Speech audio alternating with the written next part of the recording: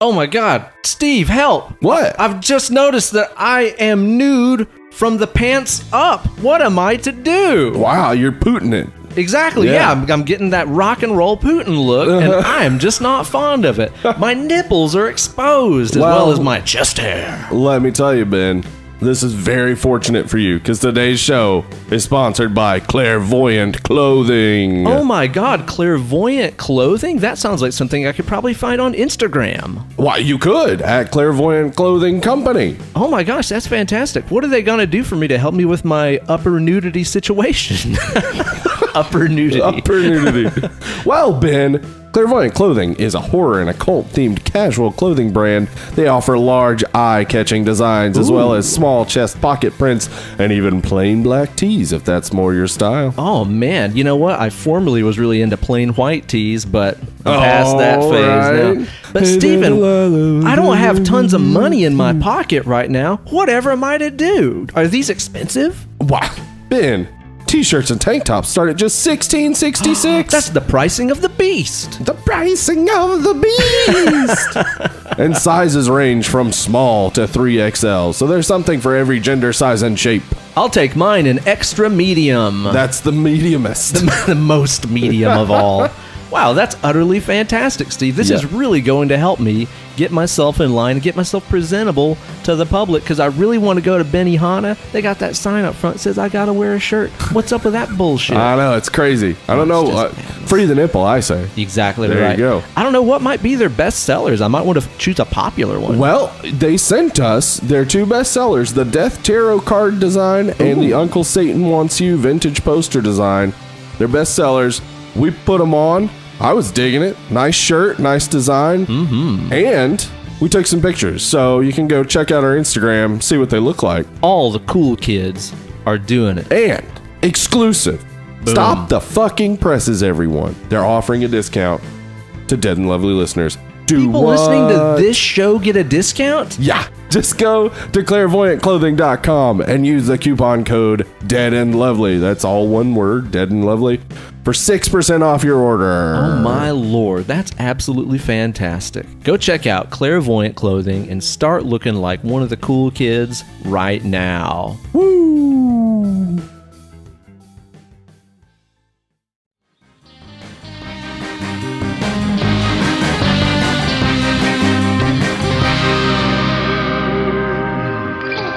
I'll tell you what, Steve, I've had something on my mind here recently. I want to run by it before I set it into action. Okay.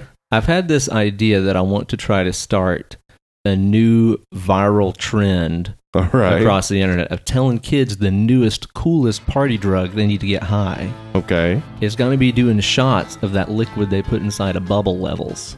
This little green liquid? I mean, what is it anyway? Who knows, man? I'm not really sure what it is. Fucking crazy. I bet it'll get you high. But I think I'm going to make a video of maybe me sitting inside of my car ranting about it as a white person. Right. And that's definitely sure to get spread around a lot and get people to try it. Yeah.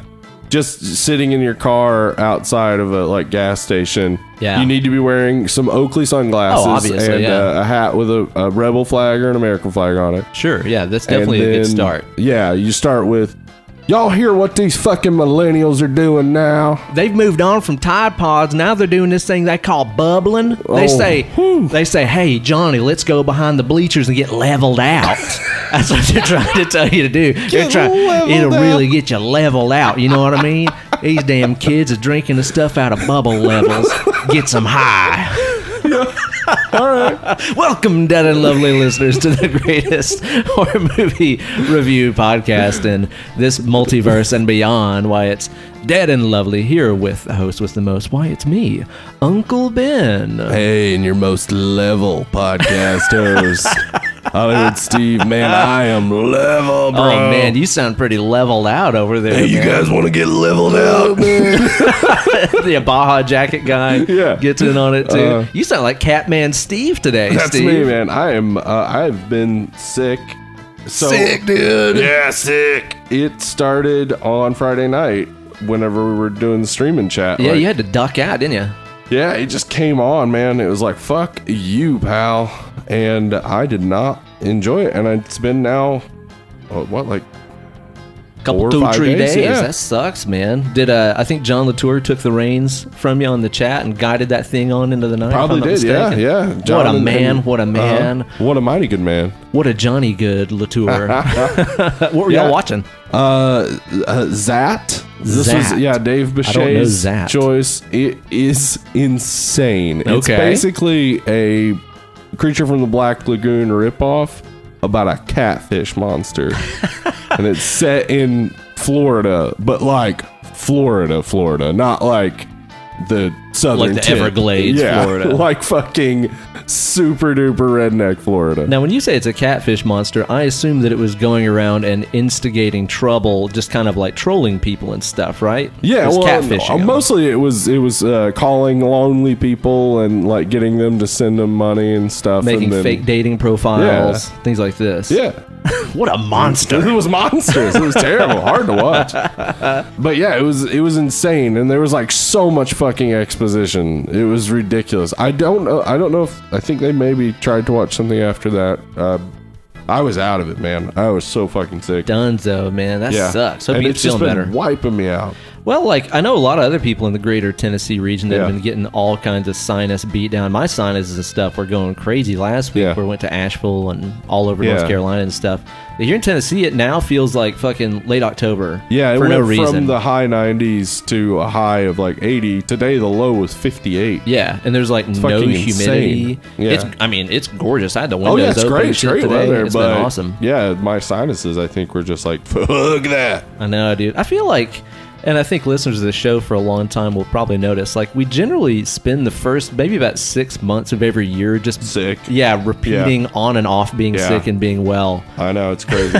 The later part of the year is pretty Yeah. good, but I feel like we might have some like real problem or something.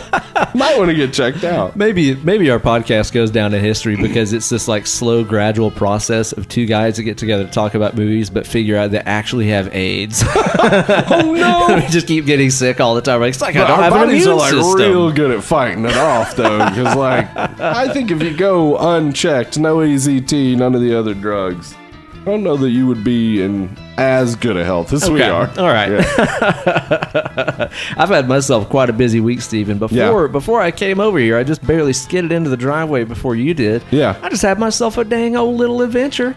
What So happened? my sissy-in-law Yeah. and her boyfriend, Yeah. they came I in know those two. from China.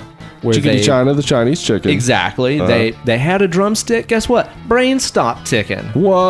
I That's know. crazy. So they came into town. We were having ourselves just a lovely family get together. Went and had an Elsa's on, had a taco. Yeah. Okay. And then we went back to their place, and we were enjoying the lovely, oddly autumnal feeling weather around the fire pit, just having a good little chat and stuff, sitting around the foyer, enjoying kith and kin. Yeah. And then my sister-in-law's dog got bullseye full-on sprayed by a skunk. Dude, I think people are going to start to not trust us. How is it possible that my dog has been sprayed by a skunk, your dog has been sprayed by a skunk, and now your sister-in-law's dog I know. has been sprayed by a fucking skunk? All within a year. All within a Like, year. this is the third time in a year we've Yeah. talked about skunk spraying our dogs. But that's the good thing. That's the You knew what to reality. do, right? Yeah, that's the thing, man. Like, my instincts kicked in immediately because Uh-huh. everybody's like, "Oh my god, get the dog in the bath and put some soap on that thing." I said, No! "I say thee nay." I said, "Yeah," because ever since you told me that trick, which maybe you guys didn't catch that, Yeah. you can go online and just Google "dog got sprayed by skunk." It'll Yeah. give you all the exact proportions and stuff, but it's a very specific mixture of hydrogen peroxide. Yeah. Baking soda Yep. and a little bit of like Dawn dish detergent. Yep. You mix it up in specific proportions. Don't get your dog wet. Nope. It'll just spread that Earl around. Yeah, because it's an oil. It'll just Yeah. spread it around Yeah. and make it really seep into the pores and stuff and just that's stick right. there. So before you even get that dog wet, you got to soak him down with this solution. Let it sit 15 minutes or so, something like that. Give him a good wash. It works like a charm. Yeah, works immediately. The story was that my dog got sprayed and we didn't do the right thing. We immediately put her in the shower and then started looking at Yeah, what to then do. you start looking right. So yeah, she still smelled like skunk just slightly Yeah, for it was a 3 little bit. months. Yeah. I remember that. Yeah. I remember that, man. It was just barely. Yeah. But if you do this stuff first, man, it works like a dang old gets rid of charm. it. It's crazy. You'll become the talk of the town if you know what to do whenever your dog gets sprayed. But what's kind of funny, though, is that... Man knows what to do when dogs spray. The headlines will say. But I'll tell you what, man, we've had, I think, more skunks and rabbits around here in Tennessee than I think I've about ever seen. They are fucking everywhere. Every day in my yard, I think I see at least a dozen rabbits. They're everywhere. Skunks are great, though, because they eat a lot of stuff that you don't like. Yeah, same with possums, too. Eat a lot of ticks, all kinds of stuff like that. Possums are great. Yeah, way to go, guys. Our dog has seemingly come to ignore skunks, because there have definitely been times where I've seen a skunk in our yard, and our dog, I know she sees it. That's one of them. But she's just cats. like, what? I don't see anything. What do you mean? I'm not gonna. Why would I chase something? Because there's nothing there. There's nothing there. Yeah, I got no problems with this. Nothing's going on. It's one of those old smelly cats in the yard. So she maybe learned her lesson. Maybe not, though. Right on. Yeah. What have you been up to this week, Steve? You been doing anything? Well, I've been real sick. Yeah. So I've been sleeping a whole hell of a lot. But I did get to watch Frankenstein's Monster Frankenstein. That does not sound like a real thing, Steve. It is a real thing, starring David Harbour on Netflix. Okay. And it's weird. Is it new? Yeah, it's pretty new. Is it about Frankenstein's monster making its own monster, as I might guess from the title? No. It is about David Harbour trying to understand. David Harbour apparently is David Harbour III. This is not true. That's just the setup of the story. All right. And his grandfather, David Harbour Sr., put on this teleplay that he wrote called Frankenstein's Monster Frankenstein. All right. And it is so confusing and weird, and it's presented as like a documentary, but it also shows the teleplay. Oh my god, that sounds awesome. It's so weird. I loved it. It was so fun. Is it funny? Yeah, it's funny. And David Harbour just plays it all so straight. Killer. Just great. Really funny. Awesome. I got to check that out. It's on the Netflix? Yeah, it's Netflix. It's probably about 30 minutes, I think. Oh, okay. Cool. An easy watch. Yeah. I also watched a Star Wars. You watched the Star Wars? Which Star Wars did you see? New Hope. Yeah, Star Wars 4, the fourth Star Wars. Yeah, it was a big inspiration for Alien, so I was like, might as well rewatch it. Okay. And I watched the despecialized edition because I wanted to see what Ridley Scott was seeing and what like really made him go like, yeah, I want to make a space movie too. Oh, okay. So you watched like the original theatrical, not filled with CGI bullshit. Yeah, absolutely no CGI. Awesome. Just beautiful. That's the only way it should be watched. Yeah. Mm-hmm. And the models look great. Oh god, it looks so good, man. We watched it only like a month or so ago. Yeah. It's the cantina scene is a little silly because it's just every costume they could find. Whatever was laying around in the prop room, basically. Yeah, and it's like, okay, you got all these different types of aliens, and then we never see any of those types of aliens again. Ever. But I do want to see an entire side story about our good friend, the Space Wolf. The Space Wolf. There are entire side stories. In fact, there was a Chewbacca mini-series, a mini-run of comic books that had, I can't remember the name of the species of space werewolf. But that's a specific thing. Yeah, and they were involved in it. But yeah, I would say any one of the creatures has probably had some side story written about it because people are, Oh, they go deep on that. Yeah, on super. That stuff. I got some questions, though, about a space wolf, now that I'm thinking about this. Yeah. If you are a werewolf in space, perhaps you're on another planet, does any old moon turn you into a werewolf? Well, they were on a planet with 2 moons. That's what I'm saying. Like, if you're there and you got 2 moons coming out, do you turn and then unturn, or do you like turn into a werewolf and then the second moon turns you into like a mega wolf? Yeah, is there like a time where they're both full and you're mega wolf? Yeah, exactly. But it is a good question because a lot of these other planets have like 5 moons and stuff like this. Yeah, space werewolves open up a ton of things to me. Also, it made me think of laser vampires. Laser vampires. Why aren't there vampires that can use lasers to extract your blood for some reason? Oh my god. Yeah, laser vampires. I I'm on want board like with that. future tech vampires, and I want space monsters, and I don't want them to look like a Gleep Glop. I want them to look like a fucking Frankenstein. I want a fucking planet of Frankensteins. Did you see what I was talking about whenever I watched it not too long ago, where I was like, Luke sees the charred corpses of his family, and he's like, Whatever. Okay, yeah. cool. Guess you guys want to Star Wars? He kind of gets over it. Yeah, A little easily. it's true. It's way quick, and it's not like there's no like no. Yeah, or yeah. anything. It's just like, oh, all right. All right, then. Are you gonna like go through and watch the other ones now? No, I was just watching. Okay. I had some big plans before I got sick. I was gonna watch all the Alien movies. Yeah. Oh wow, that's a lot. And I watched 1, 2, and 3. You put a dent in them, Yeah. a sizable dent. Okay. And I was also going to try to watch Dark Star and 2001 because they're both big influences, inspirations yeah. on I this. never seen Dark Star. Oh, you haven't? No. Okay, well, Dark I mean, Star. it's John Carpenter. It's John so- Carpenter. It's his student film that he and Dan O'Bannon made, but like it's like a comedy sort of. And Okay. they're destroying planets, like that's their job. So there's some inspiration there that probably went into Star Wars too. I don't know if George Lucas has ever talked about that, but yeah, Dark Star it's interesting. Badass creature design, beach ball. Just a beach ball. It's just a beach ball that's been spray painted. painted beach ball. I need to sit down and watch that sometime. I myself have had just a crazy fucking jam-packed week trying to get ready for a upcoming vacation, which Yeah. I'm very excited about. We're But going to the beach. going right near the beach. Right near the beach. So you guys stand like across the street from the beach. Yeah, and be like, Oh, hey, okay. look at that over there. Huh, we're near it. So that also means that I've just been trying to get a whole, extra 2 weeks or so worth of stuff like completed in advance for YouTube and the podcast and all that kind of jazz. So I've been super fucking slammed. But as I've been running around like a chicken with my head cut off, Yeah. I've been casting. Been casting? I've been cold casting. Oh, yeah? So I've not really watched anything this week to speak of, but I've been listening a lot to This Might Get Weird, Okay. which is a podcast by two YouTubers. It's by Mamrie Hart and Grace Helbig. Okay, Do you know I any know of of them? them. Yeah. Mamrie Hart first came onto my radar with the You Deserve a Drink stuff that she does, which is always fun and funny. But dude, their podcast is so fucking hilarious. It's not really about anything. Like it's just them just basically getting together and talking about whatever they did that week. All right. And because they're like both online personalities, living in LA, their average week is a lot different than ours, where it's like I worked and I watched something. Like they kind of actually have stuff to talk about.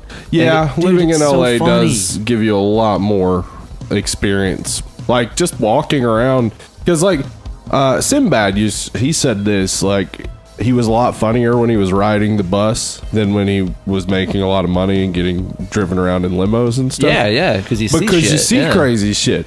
That was my favorite thing about LA. Like I could walk out my door to go to the store, and I know I'm gonna probably have a story to tell. Like the one time I saw a guy just bend down and pick up a dog shit and say, "Somebody put some poop in the yard." I remember you talking about that. Just grabbed it bare hand. I was like, that's not something I would do at all. That is crazy. Awesome. I wouldn't have seen that. Because here, you can't just walk around. You have to drive somewhere to go walk around. Right. Like, it's the craziest shit. So I didn't really get a whole lot of time to watch anything other than the subject of our show today, which is one Aliens. Aliens. That sounds like when Alien came out, they should have had. Oh man, it could have been at Cinnabon.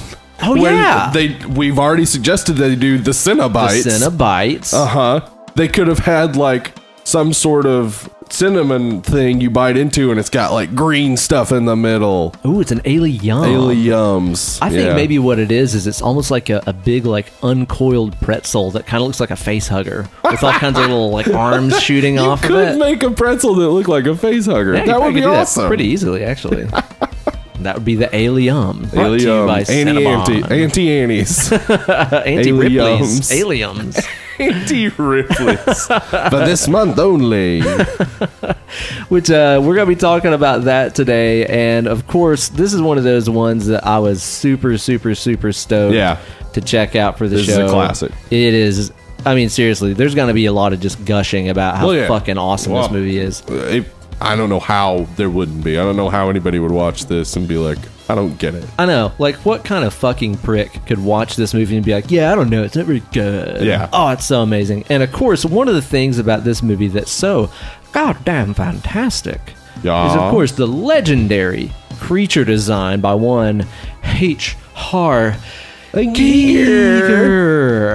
Which, dude, I swear, man, I think the design of the Xenomorph, as it would become known, is among the greatest creature designs in all of movie history. Maybe the best. Yeah. It's just absolutely incredible, man. So I think before we get into just wanking and gushing about this movie like we're going to, I say that we just maybe set a toe or two into the waters of the Preview Palace. Welcome to the Preview Palace. And maybe we just spend a little bit of time here listing out a few of our favorite creature designs in movie history. And I'm not talking any kind of humanoid. I'm not talking about like a former person, like a Dracula, right? Or maybe even a Terminate. Yeah, and he looks like a man. We're not talking about animals like, you know, the shark from Jaws or anything like that. We're not talking about creatures God made. Yeah, we're talking about creatures made by Satan himself.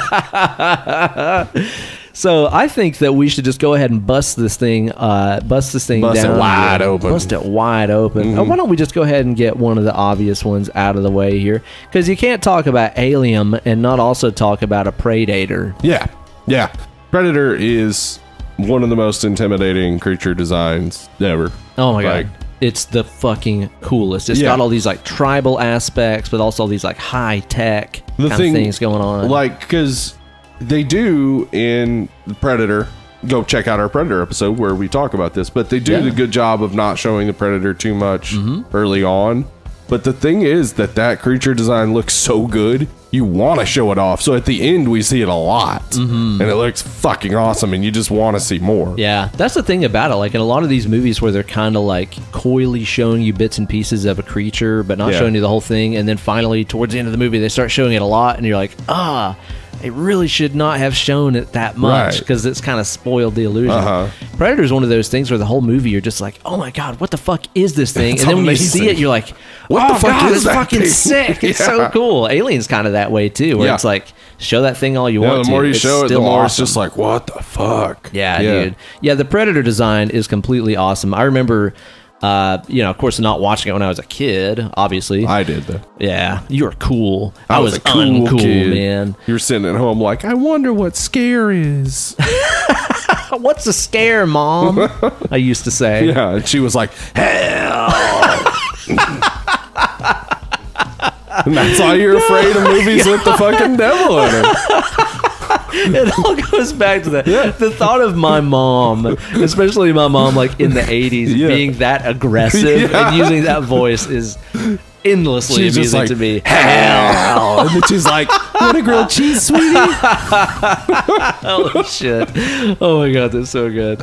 But I remember seeing ads for like the Predator video game and like GamePro magazine. Yes. And being like, oh my god, that thing looks so cool. It had Arnold Schwarzenegger, I remember, on the what is it? The thing you put into the cartridge. The cartridge, yes. That old thing. But in the ad you could see the Predator too. Yeah, dude. And I was like, oh my god, I always wanted to know what Predator was. And then I finally saw the movie and I'm like, Predator's sick. It is. So awesome. What else we got here on our list, Steve, of top creature designs? Well, Ben, another one we've talked about in the past is the Brundlefly. Yes, from the Fly. Oh my god, dude. What an awesome, disgusting, gross design. And it's not really a singular design. It kind of evolves. Even there towards the end of the movie, it's cracking out of its own husk and changing. Yeah, it's gross. Real gross. It always looks pretty sticky. Yeah. You know? Yeah, where like the alien always looks wet. He's very and damp. drippy. Yeah. The Fly always looks sticky. Like it makes you kind of want to wash your hands. He definitely looks like he needs several moist paper towels before he can get on the furniture. Yeah. For sure. Yeah. Could you imagine, dude, you invite Jeff Goldblum to your party. Right. Of course, you would. As you would. Yeah. But you don't know it, but you unwittingly get Brundle over. Yeah. He's sitting on your couch just greasing that thing up. my God. Greasing up your couch. Yeah, you knock on the bathroom door and Fuck your couch. and it's locked, and then he comes out. And you look at the commode seat, and it's just covered in all kinds of Oh, goo. man. Just like, Brundle, clean that up. the toilet. Take a wild guess. Yeah. And you got to act all casual about it. You got to be like, what do you mean? guys, somebody Goo is here. just dripping off. I mean, I don't know. But it could have been anybody. Somebody here. I'm not pointing fingers. I'm not naming names, but there's a mess in the bathroom. It's a sticky goo. I'm not even going to guess what it is. I think Janine may have done it.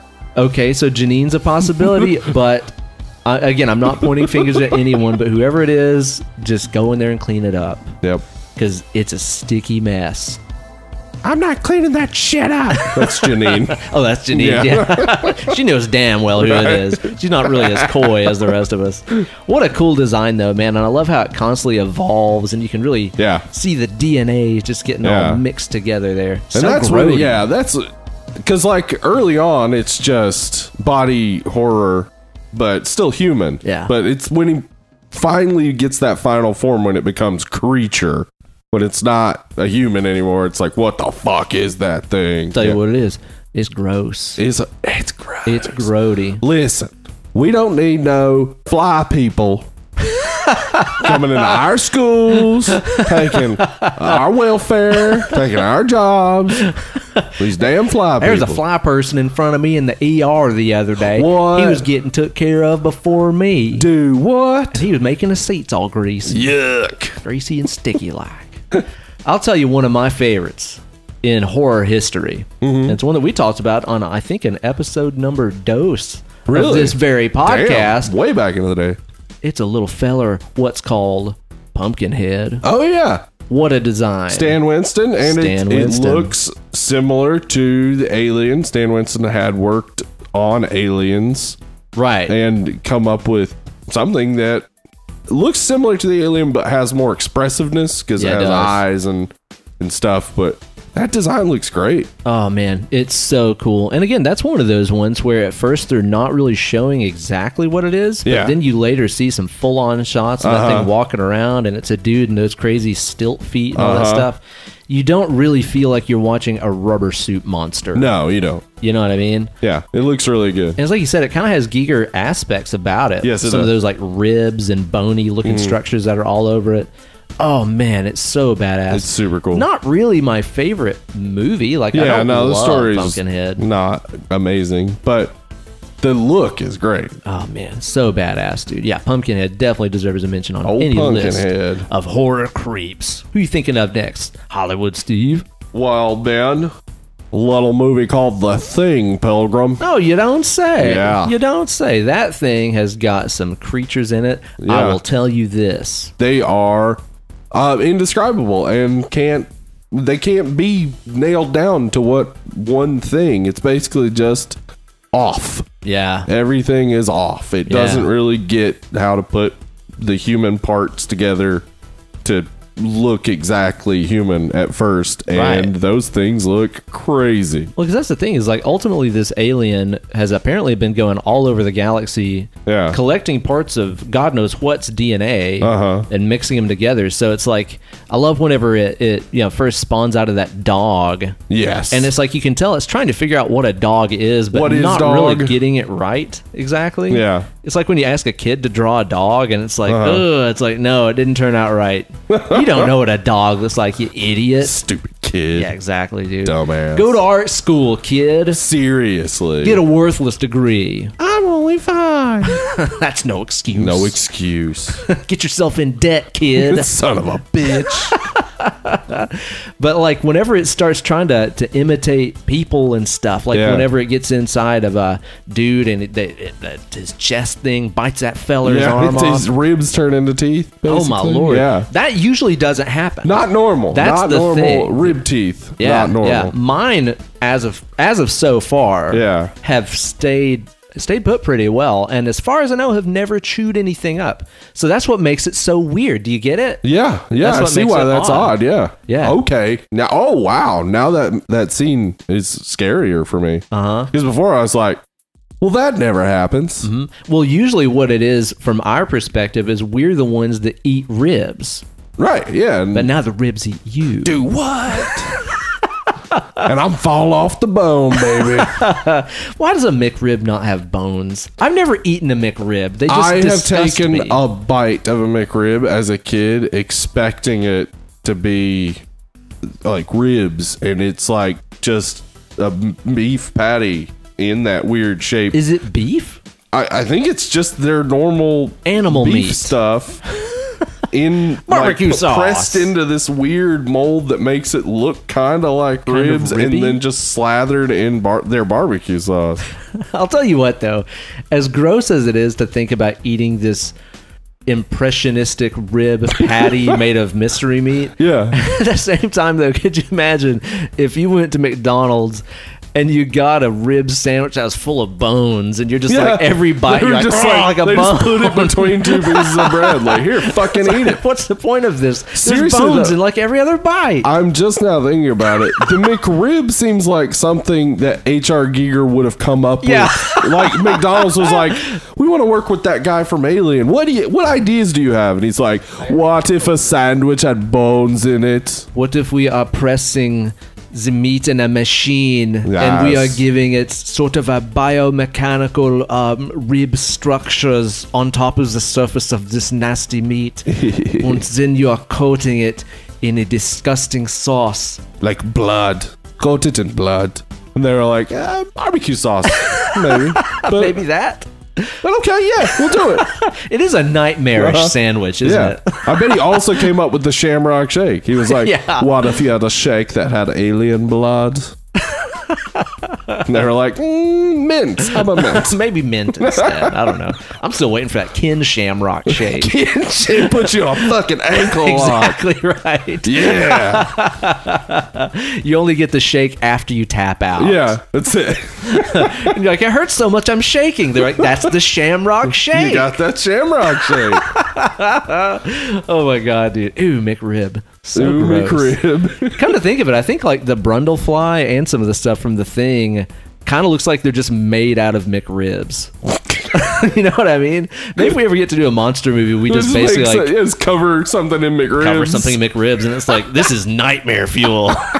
I guarantee there are a ton of people listening right now who love the McRib. I'm People sure. love the People McRib. are crazy. I mean, it's Yeah. always coming back. If it's so good, Yeah. how come it doesn't just stick around, y'all? Yeah, I think that's one of those things where, like, I always hated that You know what it Hardee's, is? aka Carl's Jr., they used to have that, like, jalapeno thick burger. Oh, right, yeah. I don't know if they still do it, but they only do it, like, once in the year for, like, a month. Mm-hmm. Man, things so good. Anyway. Maybe it's essentially because it's kind of like Motley Crue or Kiss, where it's like they constantly threaten not being around anymore, and that's Yeah. what makes people go see them. Yeah, that's it. But if they had easy access to them, they're like, oh god, I can go see Kiss Nah. anytime. Yeah. I could eat a McRib anytime. It's just nasty meat. Can I get nasty meat, please? No, I want a sir. nasty meat sandwich. I'll tell you what, a trimmer kind of looks like it's something that Yeah, man. That's a real cool that creature could be design. made out of pressed meat. That's true. perhaps. It's just a big old worm with a spiky throat and a big tongue. Tongue That thing? like it was like 3 tongues ish. I think Yeah, it's a lot of something. yeah. I'll tell you that. I Man. know what I like. I like Fritos.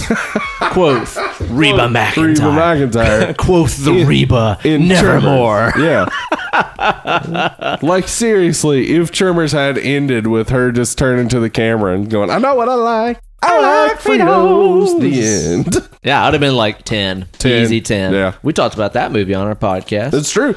It's a great creature, man. It looks great and it's real basic. Practical. Real, all practical, basic stuff. Looks awesome. Does the job. That's Yeah. right. I'll tell you one of my favorites, too, from recent horror history. What that is. That is kind of humanoid in a sense, I suppose, but it's so just goddamn nightmarish Yeah. and terrifying. I'm talking about a Babadook. Man, that Babadook. Babadook. Woof. Yeah.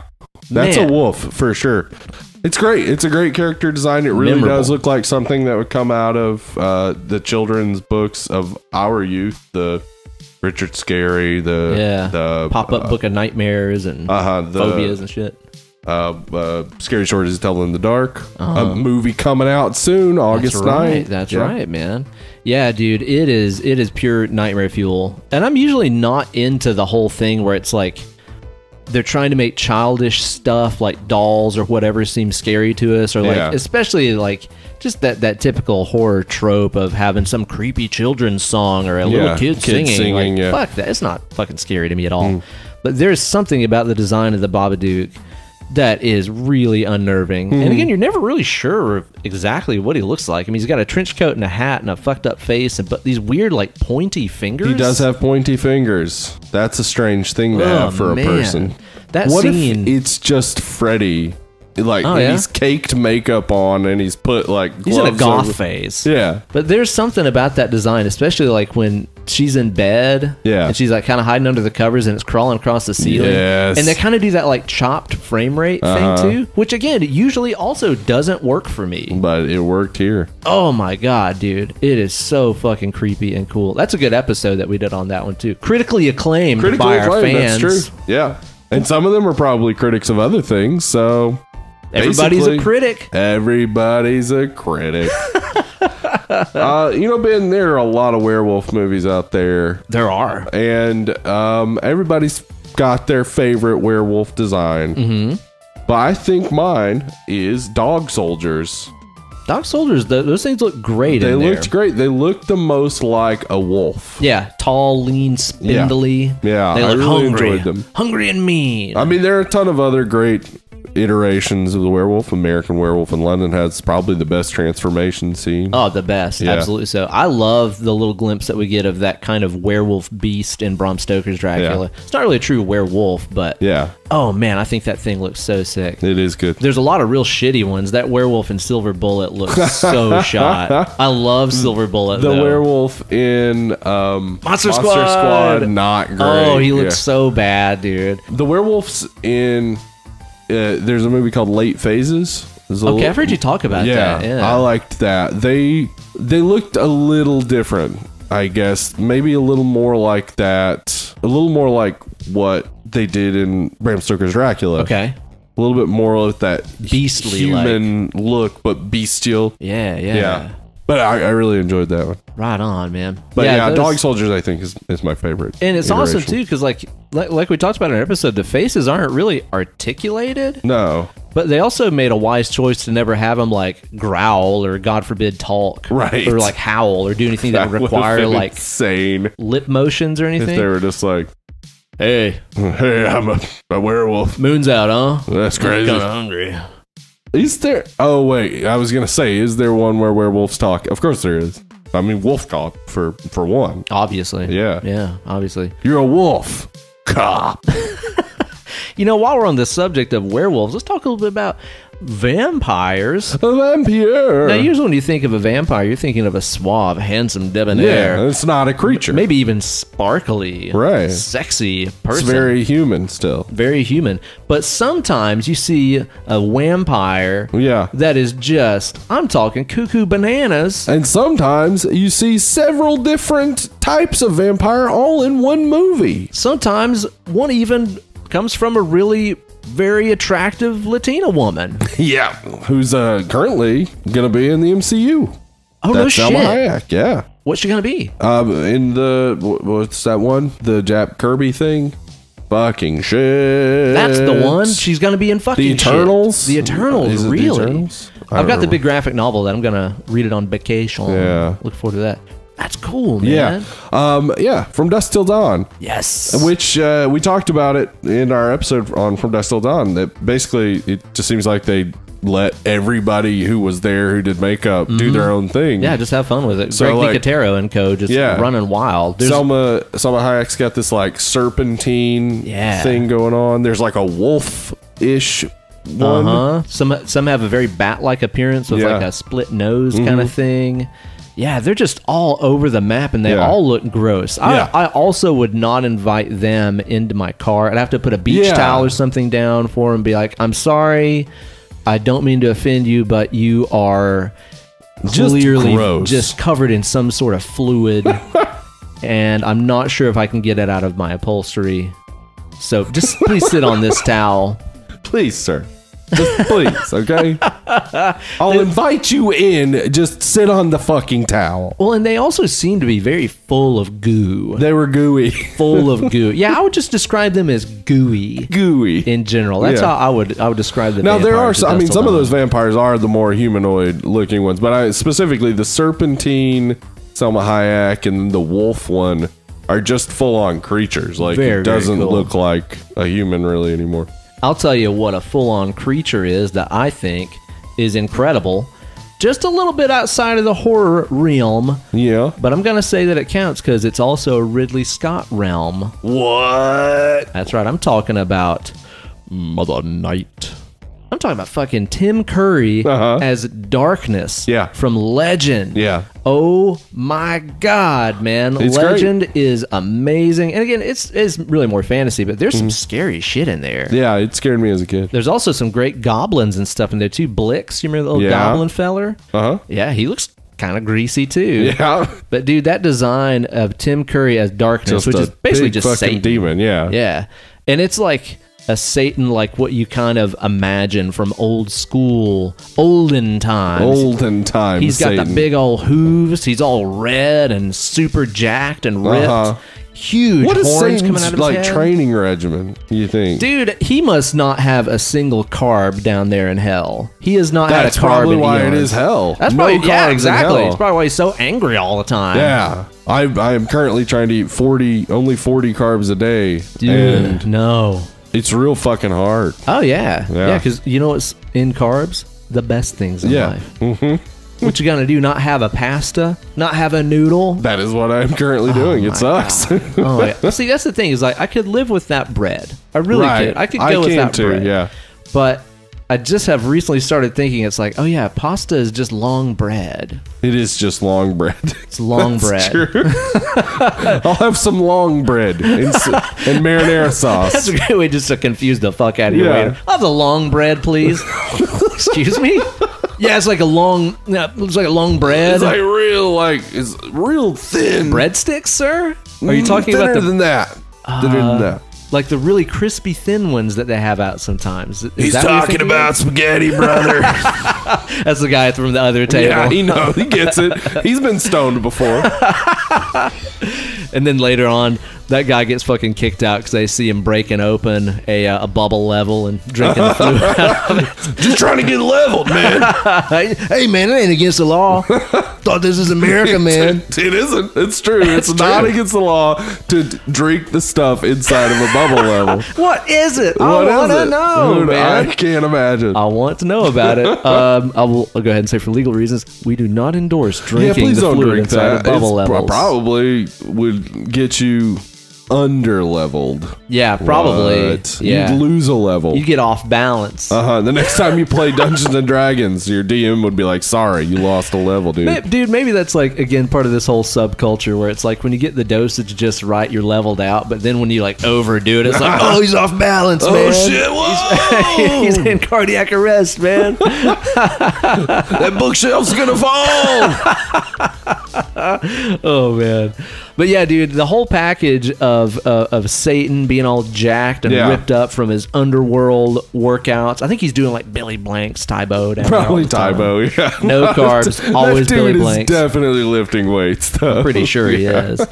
And plus, of course, you know, Tim Curry's personification. Yeah, he's great. Of El Diablo and his voice and stuff. Just fucking amazing. I'd love to do Legend here on the show sometime. Yeah, I think we should at some point do a month of movies that scared people as kids. Yeah. It doesn't necessarily have to be horror movies. I mean, like Return to Oz is really scary. Yeah, somebody on the Facebook group recently put up a thread. Was it David put up a thread about like what were movies that used to scare you when you were a kid? Yeah, I don't remember. I can't remember. Oh, yeah, it was David Will. Yeah. But it was a really, really good thread. And I was like, oh man, this is so fun. Yeah. Like for me, it was like Pee-wee's Big Adventure or like Large Marge and shit. Oh my God, it scared the hell out of me. The Wizard of Oz, the original, the Winged Monkeys, especially when they tear apart the Scarecrow. It's just like, what the fuck? Way metal out of nowhere. Way metal. Yeah, it'd be fun to do a month of movies like that. That would be a good time. All right, one more here on our list, Steve. What are we going to talk about here? What's a good old creature design you want to go out on? We had to pick just one movie by Guillermo del Toro because creature design is kind of his bag. Kind of his bag, yeah. I love the design of that kind of gill man in the shape of water. Right, exactly. So cool, yeah. man. So cool. But Pan's Labyrinth Yeah. definitely has some of the best creatures he's ever designed. What do they call that feller in there that's got them eyeballs in his hands? That's all eyeball hands, I think. Eyeball hand. Yeah. I think he's called eyeballs. Eyeballs. I think he's called like the Pale Man. The Pale Man, or probably, something yeah. like that. Something like that. He's got that gross, like saggy kind of skin, like old man flesh. Yeah. Oh, God. Yeah. But then, like, yeah, he's like skinny, but the flappy skin and then like just the long fingers with the eyes in the middle of the hands. Yeah. So gross. Oh, man. I would think that would lead to a lot of problems if you had your eyes in your hands. Jerking off would be really irritating. Yeah, for real. Oh my God, that would be the worst. That's probably why he's so angry. It's probably so. And also, you know what? I bet the reason his skin is so baggy, probably quit eating carbs. Oh man, he lost weight too fast. Yeah, exactly right. He's got that just flappy skin. He's got that skinny fat going on. You don't want that. No. But yeah, the creature designs in that movie are just amazing. And I know he's got other ones too that I just haven't seen. I've never seen Hellboy before. Yeah, the Hellboy. Well, I mean, Hellboy was comic book before, so I wouldn't give him the credit for the designs, but the designs are fucking awesome. Hellboy's really fun. I think I've talked about it on you've told me the show before, but yeah, definitely worth watching. I haven't seen the David Harbour one. People didn't really give it a lot of good reviews, but I'm willing to give it a shot. But I mean, Ron Perlman as Hellboy is like just perfect, and they're a little wacky, funny. I mean, Jeffrey Tambor's in the first one. There's a lot of silliness to it, but also just like real cool creature design. Right on, man. Yeah. Let me check that out. You know, one more that I just happened to think of while we're going through this list that I really like that is not a major part of that movie, but I love the monster designs in The Mouth of Madness. Oh yeah, That monster wall. oh, those are creepy as shit, and you can only see them briefly in a couple of frames. Yeah, there's like a gill man sort of in the front. There's just this weird sort of like the engineer in Hellraiser. Yeah. They got something kind of like that in there. That little chicken nugget looking fella. Yeah. There's when the old lady gets the long neck out of nowhere. Oh my god, dude! It's so just making those weird. cat noises and chopping up her fuck. husband with tentacles. God, I love that movie. That movie's awesome. It's so cool. But the creatures in that are Lovecraftian. Like, I don't even know top to bottom where the anatomy of this thing is. Yeah. It's just indescribable and strange. So cool, man. So cool. It's such a great Man, all this talking about carbs, it just made me realize I'm a little decarbed myself, man. I think I'm going to have to get myself some carbohydrates in the form of a cold, solid pull. Yeah. A pull of beer. I didn't eat any carbs today, so I could have this. Ooh, wow. Way to go, man. I wonder how many carbs might be in one of these things. It depends on the type of beer, but it's going to be at least around 20. It's generally so all it's like bad. half of what I could get in a day. All right. I'm going to call that worth it. That is worth it, yeah. Because what we're having today is a beer from right here in Knoxville, Tennessee, from our friends over at Pretentious Brewing Company. Yeah. And we're drinking these out of these beautiful glasses made by Pretentious Glass. These are awesome. Our Sauvignon glasses, which are very sick. You see these in the Instagram posts. Yeah, that's right. Yeah. So I'll tell you what, I went down there the other day to get a beer to go for the show, and they had all kinds of really amazing, delicious things on tap. But I specifically had to get this one for this particular movie since it's set out in space where no one can hear you scream. No one can hear you scream. Scream. So I brought home this Celestial Date Night. Whoa. It's called. They've had other ones like the Date Night and all kinds of other types. This movie does kind of end on a date night between Ripley and the alien. A little intimate and then moment. She's like, gotta get rid of this dude. Netflix and shoot you with a harpoon and eject you from a spacecraft. You know how it goes. I do know how it goes. This should be pretty tasty. It smells delicious. You get you a whiff of that thing. Ooh. Get your nose in them aromatics. What's that do to you? First off, glad that my nose is more opened up now because I wouldn't have been able to smell this a couple days ago. Oh, that's true. It'd be unfortunate if you couldn't taste it. Dude, this is a delight. I had a little sample of it before I left the brewery, and I was like, I made a good choice. I'm a good boy. Oh yeah, isn't that good? Yeah, it's got that good resiny sort of piney, but it's also very fruity. Yeah, it's like a little bitter, little dry on the aftertaste, which is fine by me, man. Yeah, I like it dry. I've kind of had so many like sweet, fruity IPAs and stuff this summer that I'm kind of like, okay, it's kind of nice to have something that isn't a total sugar bomb. You know? The other day, speaking of, I think we talked last episode about how bad hemp beers tend to be. I have not had one yet that I like. There was one that the Elkmont in Knoxville made that was okay. I think it was called like Big Hempin' or something like that, or Hempin' Ain't Easy. Okay. One of those rat puns. Was it pretty good? It was okay, yeah. I had a Terrapin Jazz Cabbage. Jazz Cabbage. And I'll tell you this, it was very drinkable. Yeah? Yeah, if somebody offered me another one of those, I'd sure take it. I would not buy a 6-pack of it. Okay, yeah. But it's worth the test if you because like the thing that you're getting from it mostly others taste kind of like bong water or like licking an ashtray. This one you just get the smell of hemp off of it, which is it's a pleasant smell, earthy somewhat, but then the taste is more of like just a kind of resiny but refreshing IPA. Okay, so it's mainly on the nose, not so much on the palate. Yeah, Terrapin is usually, I'll say, historically not a brand that I usually like. Yeah. Hopsecutioner is okay. It's decent. Yeah. There's one that makes it's like a tropical luau or something like that. Oh, yeah. That one is good. I could dig that one. I think my favorite of theirs is that, I think it's just called Galaxy. It's a single hop IPA. It's just Galaxy. I don't know if I've had it. It's good. Actually, I think I have. I think we may have had it on this show. We may have. Yeah. We may have. We might have gotten a pull of that one. We've pulled many. We've had so many pulls. Boy, we get pulls left and right.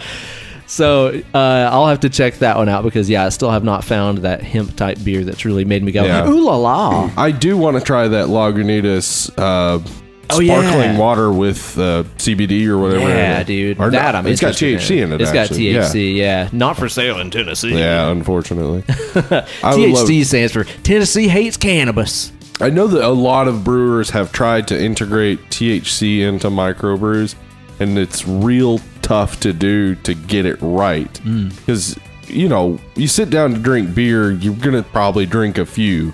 But if you have a few that have THC in it, you might end up getting way too high. Right, yeah, that's true. You got to balance it out. Yeah, so like, it's a tough one. Interesting, man. I'll tell you what's not a tough one is watching Alien from 1979, the topic of our podcast today. Yeah? Yeah. Wait, what's that last part? Bwop, bwop, bwop. Oh, interesting. The soundtrack just keeps going, keeps evolving. I'm going to assume that this was the first time you'd ever even heard of this movie. Never even heard. I was like, what, Alien? Which one? Is that like Alien Nation? Everyone's favorite television show from the 80s? Is this a biopic about Alien Gonzalez? Oh my God, where is he now? It has to be horrifying. That poor kid. That poor guy, yeah. Dude, Alien Nation, that was a weird show. Yeah, they drank curdled milk to get drunk.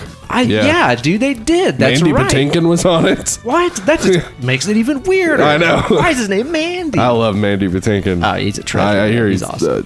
Fucking hell to work with on television. Yeah. Really? Yeah. Apparently, he's a real sweet guy on Broadway and stuff, but on television, he kind of feels like he's above it. One of those Jekyll and Hyde creatures, huh? Yeah. But, I mean, he also was on Princess Bride. Oh. Right. So you had seen this movie many a time before. Yeah. Yeah, I've seen this a lot of times. Yeah? Yeah, and was it one classic. of those that, did you like it as a kid and stuff? Is it one of those that's always been on your radar, or is it something you came to appreciate later? I came to appreciate later, because this is not, I think, for kids. It's paced too slowly for kids to get into it. It's paced too slowly for a lot of adults to get it. Yeah. But as a kid, I was much more into Predator. It's way more action-packed. And you see muscle men, super cool creature, and Arnold Schwarzenegger, and a wrestler in it. So, but I saw it a few times as a kid. Then as a teenager, became more appreciative of it. Yeah. And now as an adult, I really want Alien series to be better. Yeah. Because I got so disheartened when I was watching 3 because I remembered hating 3, and then I had heard the director's cut was better, so I turned on the director's cut and I'm watching it and I'm like, well, this makes more sense, but that's the only way in which it's better. It's still not a good movie. See, it's been years since I watched 3. Yeah, I've only seen Alien Revolution once. Resurrection? Or Resurrection, yeah. Yeah. I saw that once in 1998, probably. You know what? I think I've actually only seen it once as well. It was not good. I watched Aliens Oh yeah, Aliens within the last year. Yeah, so, rewatching it, I was like, man, this is fucking awesome. It's fucking phenomenal. Oh my god, dude. Yeah. That's one of those things where it's like, if you want to make a successful part 2, you get James Cameron on board. Yeah, he knows what he's doing there. And if you set up the ball, he's gonna spike that motherfucker, Top Gun style. Really did. Top Gun 2. Why are they doing this? I don't know. Did you watch the preview? No, I did not watch the preview. I'm not interested. I'm just not gonna watch I don't want it. that. Yeah. Quick side note: did you watch the final It Part 2 trailer? I haven't seen that yet. I'm excited. Yeah, I'm excited for It Part 2, and we'll definitely be doing It Part 1 at the beginning of September. So yeah, dude, get ready. I'm excited about that. Yeah, man, I love Aliens. It's a very different kind of movie. Let me just ask you up front too, before we get into this: are you an Alien or Aliens person? I prefer Alien. I do too. Yeah, I think Alien's a better movie. Aliens is great. Oh yeah, I love it. But I think Alien's a better movie. I'll tell you what's interesting, though, is I think that if you would go back in a time pod, or perhaps make a wormhole and go back in time and ask a younger Ben, maybe even just from like 5 years ago, which I liked better, I think I would have said Aliens. Oh yeah, as a kid, I would have said Aliens as well, because there's a lot more action. Yeah, and it's easy to follow as a kid. The special effects are insane. The special effects are great. Bill Paxton. Yeah, Bill Paxton's ridiculous. The characters are just those bigger marine, the characters. And also it had Kyle Reese. I was a big Terminator fan. There's Kyle Reese. There's Bill Paxton. I was a big Weird Science fan. Paul Reiser. I was a big fan of Paul Reiser. Paul Reiser, everybody. I did end up loving Mad About You and watched it because I was like, that's the dude from Aliens. Oh, okay. Yeah. So you put it in the other order. There. Interesting. But I think over the course of doing this podcast and really watching movies more critically and watching it for the horror elements and stuff, especially, I've just come to realize Alien is a almost untoppable fucking masterpiece. It's a masterpiece, dude. And I don't know what the deal is, but all the time whenever I meet somebody who's into horror flicks and we're talking about our favorite horror movies, I'm always like, oh, I love The Shining and Texas Chainsaw and all this kind of stuff.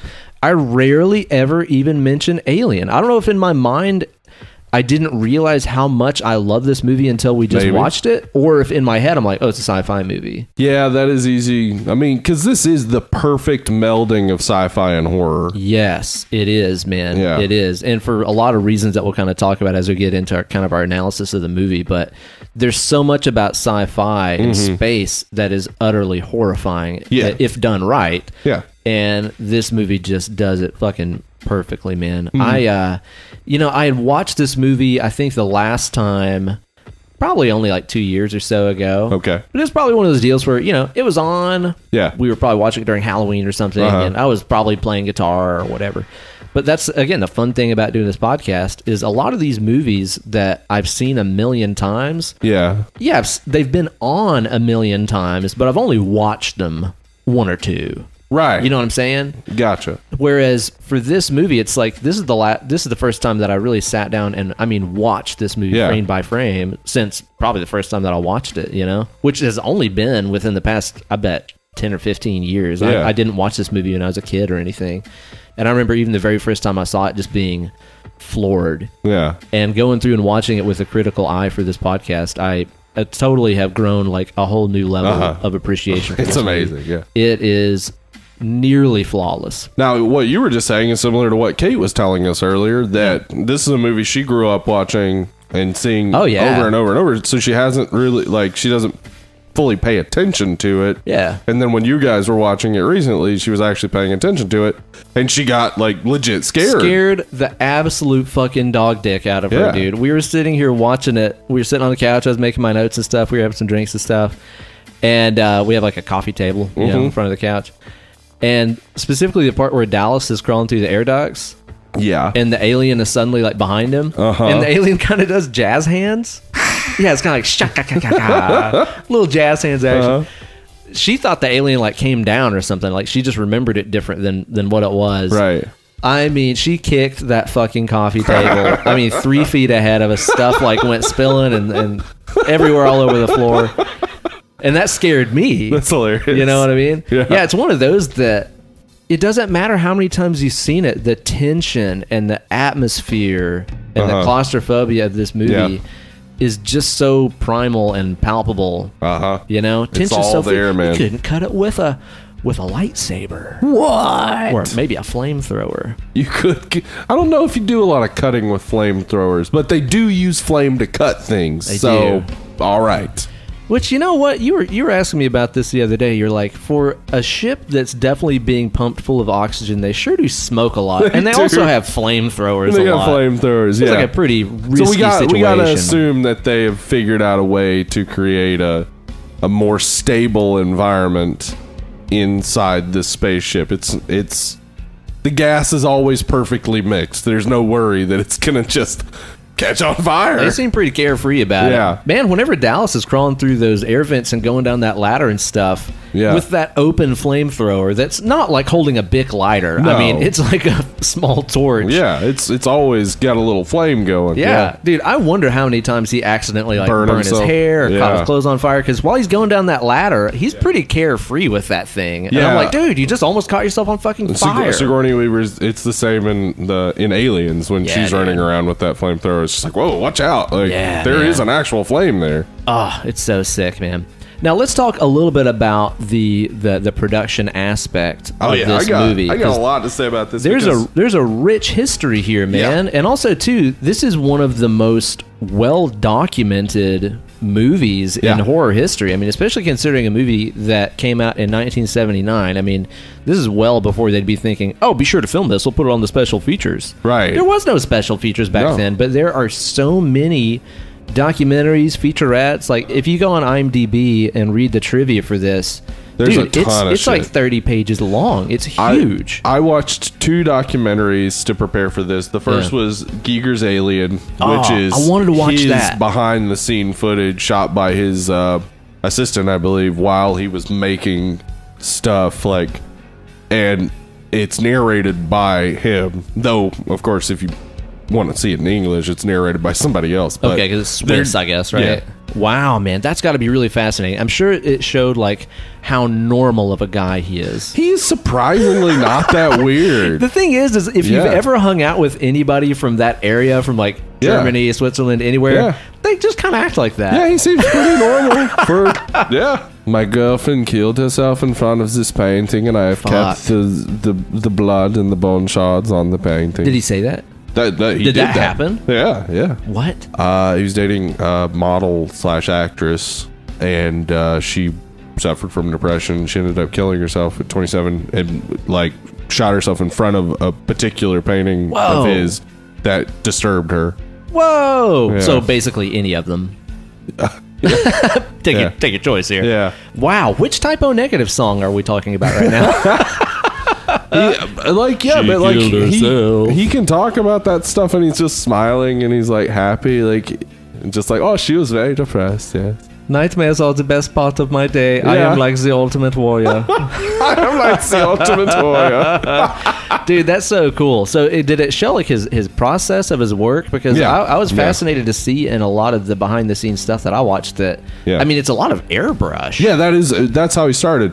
He started making these airbrush posters of his designs. Yeah. And selling those in the 70s. And then basically got picked up by Alejandro Jodorowsky. Oh, yeah. Among other artists who actually all ended up working on Alien, but picked up by him to work on Jodorowsky's Dune. The ill-fated, legendary Dune project. Yeah, there's a documentary about it. You can watch it. You can find out. Like, he spent $2 million in pre-production. Like, Jesus. He got in the 70s. Salvador Dali was going to be. Yeah, that's what I thought. Dali was involved. Dali was in it, and Orson Welles. Orson Welles would only do it if he could have his personal chef on Yeah. His personal chef. Yeah, and the music was going to be Pink Floyd and Magma, but like he had Dude, gone, Magma's awesome. I know, it was crazy. This could have been the coolest movie ever. It could have been. Are you kidding? But it also would have pissed Dune fans off because he basically was just doing his own thing. Oh, okay. Yeah, it was freewheeling. But apparently it would have been 14 hours by his script. Holy fucking shit. His script, like people said his script was like a phone book. Good Lord, man. That's crazy. But anyway, Dan O'Bannon was working on that. Yeah, okay, Danny hold on. Bannon. Let me tell the story from the beginning because this is like just crazy. I'm going to be mentioning names and titles of movies and you're going to go, all this shit is connected? What the fuck? Yeah, dude, it's crazy. Yeah. Like, I don't know everything you're about to talk about, but like the level of connectedness that this has is like Total Recall and all kinds of other stuff I had no clue about. This movie is like a cornerstone of sci-fi Hollywood and late horror, 70s, early 80s. Yeah. Yeah, so this movie is written by Dan O'Bannon. Dan O'Bannon went to film school with John Carpenter. Badass. And worked with John Carpenter on John Carpenter's movie Dark Star, which I talked about a little bit earlier, is a space movie that definitely would help inspire other space movies in the future. And it was obviously inspired by 2001 and some other stuff. But Dan O'Bannon works with John Carpenter on Dark Star. He also worked as a computer animator on Star Wars. What? Okay. So this is like a man of many fucking talents here. Right. So yeah, he thought he was kind of interested in going into animation and effects, and he got hired after doing Dark Star and Star Wars. He got hired by Jodorowsky to do effects for Dune. Wow. So he wasn't writing on Dune. When that fell through, though, he was basically homeless and jobless and penniless. And he called up Ron Shusett, a friend of his, and said, "Can I crash on your couch?" So he's crashing on Ron Shusett's couch, and they start talking about a movie idea that Dan O'Bannon had talked to him about before that was about gremlins trying to take down a B-17 bomber. Wow. And is that the seed of what would become Gremlins? It has to have some effect because Joe Dante was working with Roger Corman, and these guys all end up working with Roger Corman before they end up at Fox, or not Fox. Brandywine. Brandywine, that's it. Yeah. You kind of wonder, it's like, was this just, water cooler talk and somebody else was like, I can cool work with idea. that. Cool idea. That's funny, man. Anyway, they come up with this story idea. Dan O'Bannon sits down and writes it, and then they start shopping it around, and they get it to Brandywine. And the guys at Brandywine decide that they want to do some rewrites on it. So they do 8 different rewrites of the script. Was there anything left at that point? Oh no, they didn't change a ton. They added to the dialogue, but they added the android storyline. Yeah, the character of Ash as a robot was not in their original not in idea, there at all. Which I'm so glad that got added in. Yeah, I mean, there's a lot of points where this movie could have got bad and really dumb in the whole for process, sure. and we'll talk about that too. Yeah, that was the thing that Dan O'Bannon was really worried about, because there were some directors they were going for that he was just like, no, like they'll just end up being a B movie, like shitty looking movie, and that's not what we're going for. Yeah, well, because up to this point too, you got to think most like sci-fi stuff was still in that realm of like Buck Rogers and cheesy Roger Corman, Creature from Outer Space kind of shit. 2001 Space Odyssey and THX 1137 had basically changed that, and Dark Star had kind of changed that. Dark Star was more of a humorous take, but it looked really good. Like it looked way less campy, aside from the fact that the creature is a spray painted beach ball. But anyway, that was David Giler and Walter Hill who were doing these rewrites, and it pissed off Ron Shusett and Dan O'Bannon a good bit. I should mention that David Giler and Walter Hill would go on to executive produce Tales from the Crypt, which was a pretty big awesome deal. Yeah. Ron Shusett, though, there's this quote I had to write down. He said this about them, and it's a real tortured way of saying that they fucked up the script. He said they weren't good at making it better, or in fact at not making it even worse. Ooh, that's a weird way to say that. Yeah. But yeah, they introduced the Ash character, which was something that Shusett really liked. He thought it added to the story. It does, for sure. And it does, yeah. And despite the fact, though, that the final shooting script was almost completely written by Hill and Giler, Dan O'Bannon still was awarded solo credit by the WGA, which I assume was probably a concession by Giler and Hill. So Dan O'Bannon, while he was working on Jodorowsky's Dune, met this H.R. Giger fella and took some of his work, and when he was working with Ridley Scott for designs, he was like, well, I got this stuff, and Ridley Scott starts looking at it and he's like, we have to have this guy. Well, that's something that I was unaware of, is that they had worked with some other guy for the art direction, and they said they loved his designs for like ships and costumes and stuff. Yeah, they just didn't end up using it. Yeah. And it's like when it came time for like the actual alien design. Right. In one of the documentaries I watched, they showed some of the sketches, and it was like, it looked like it was made of feet. It looked like it was made of McRibs. Like I couldn't tell what it was. It looked bad, whatever it was.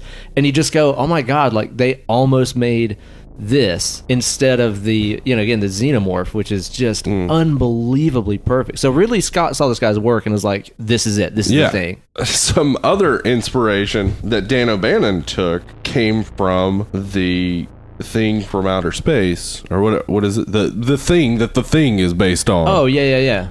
So he was inspired by the Thing to make this movie that makes it possible for the Thing to become a movie. Yeah, John Carpenter's the Thing. Yeah, exactly. That's funny. So they're all like, it's all mixed up together here. And another inspiration for Ridley Scott was Dan O'Bannon convinced him to watch Texas Chainsaw Massacre with him. Right, yeah. And so Ridley Scott was just like, oh my gosh, like this, I want this in the space movie. And terror, and these people are being hunted down one by one and stuff. Yeah, he kind of liked that cat and mouse claustrophobic kind of aspect of it, which definitely creeps into this movie very heavily. Like, it's not on the nose. I mean, obviously you couldn't get much more different than a hot, arid Texas landscape versus fucking space. But there's a similar thread through those movies for sure. The thing about Texas Chainsaw Massacre is they're out in the middle of nowhere and they have nowhere to run to. Yeah. Same with space. That's the same. Yeah. That's the same thing, man. That's awesome, man. Yeah. So Dan O'Bannon, I mean, he's gone on after that to, he wrote a couple of the segments of Heavy Metal. He also co-wrote Life Force, Tobe Hooper, space vampire movie. Weird movie, That's really strange. Fucking Return of the Living Dead. He wrote and directed Return of the Living Dead, and he also co-wrote Total Recall with Ron Shusett. Right, yeah. He had the idea for Total Recall. Yeah, back when they were working on Alien. Yeah. Which, of course, is based on a short story and stuff. Right, it was based on the Philip Dick short story. He had already bought the rights to it. Yeah. But I had no idea that those two movies were basically being written by this guy and the other guy who was living on his couch at the time because he was broke as a joke. Like, that's so crazy to me. It is really and truly how lots and lots of great movies get made. So it's like, it irks me when people give up, because there are people who have enough stick-to-itiveness to make sure that Hell Comes to Frogtown gets made, and that they lovingly create these weird mutant frog creatures that look too good for this stupid movie. And you look at it on paper and you're like, it's a terrible idea, but they had tenacity and got it done. Yeah, they just got it done. Meanwhile, there's tons of people with great ideas that lacked the fucking tenacity to make it happen. They hit one stopping block and it's like, I guess this isn't going to work. Yeah, I got to sleep on my buddy's couch. I guess I need to just give up and take that office job or whatever. Yeah, dude. I get messages all the time from people being like, oh, I put up these videos on my YouTube channel and I only got like 200 views, so I guess I'm just not going to do it anymore.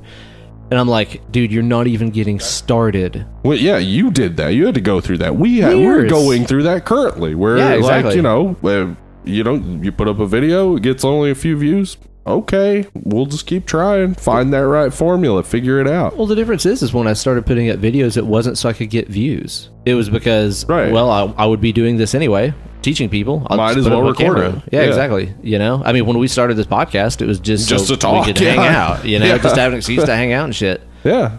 So I think that's a big difference too. Follow that sort of stuff. Follow the stuff that you love. it eventually will get you there. I'm telling you, like, because like these guys, I mean, they were still young and they had gone to USC Film School. They had a leg in the door. If you go to USC Film School, you're already meeting the people you need to be meeting. It doesn't hurt. But I mean, there are tons of other stories that we've talked about, other movies where it's just people who they didn't have anything before this one thing finally resonated with people. Yeah. I'll tell you the thing about Dan O'Bannon that really surprised me, because up to now, in my head, he was just, you know, I actually didn't even put it together that the same guy that wrote Alien also wrote Return of the Living Dead, like the most punk rock, awesome zombie movie ever. And then you see the guy, he could not look any different than what I was imagining. Like every interview that I saw with the guy, he has like suspenders and a bow tie and just this neatly parted hair and glasses and a neatly trimmed beard. Just and stuff. a nerd. Dude, he looks like somebody who would be like an extra in that town in Jaws. Yeah. Like somebody who would live up in Nantucket or something, you know? He just looks like such a normal Northeast dude. It's crazy. Super well-spoken, too. Yeah. Extremely, extremely intelligent, you can tell. Yeah, I saw one interview. He's like, yeah, we did Dark Star, and that's when I figured out that doing comedy is sort of difficult because everyone objectively finds certain things funny and other things not. So I became a little disheartened whenever... and it's just like, dude, you are analytical as fuck. Yeah. How did you make... Return of the Living Dead? Exactly. How did you let go of that analytical mind enough to just be like, but it can also just be fun? Maybe she takes her clothes off in a graveyard. Maybe. I don't know. Who knows? What a super, super cool guy, man. And Ridley Scott at this time, I think it's this is his second movie. One movie. Yeah. This is his second movie after The Duelist, which did well in the independent circuit and with critics, but it wasn't like a widespread hit. Yeah. Nowadays, they would say it was the best sophomore effort since Creed's Human Clay. Wait, sorry. I meant to say Van Halen 2. Oh, right. Right. I didn't mean Creed Human Clay. That was not very good. Yeah. But Ridley Scott, man, he brought so fucking much to this movie. This movie is just incredibly well shot. Everything keeps you in that claustrophobic, like the walls are closing in kind of mindset. He shoots everything beautifully. Everything is lit beautifully. I could go on for another hour about why this movie is so fucking gorgeous, man. Well, we have to talk about some choices that he made that really make the movie.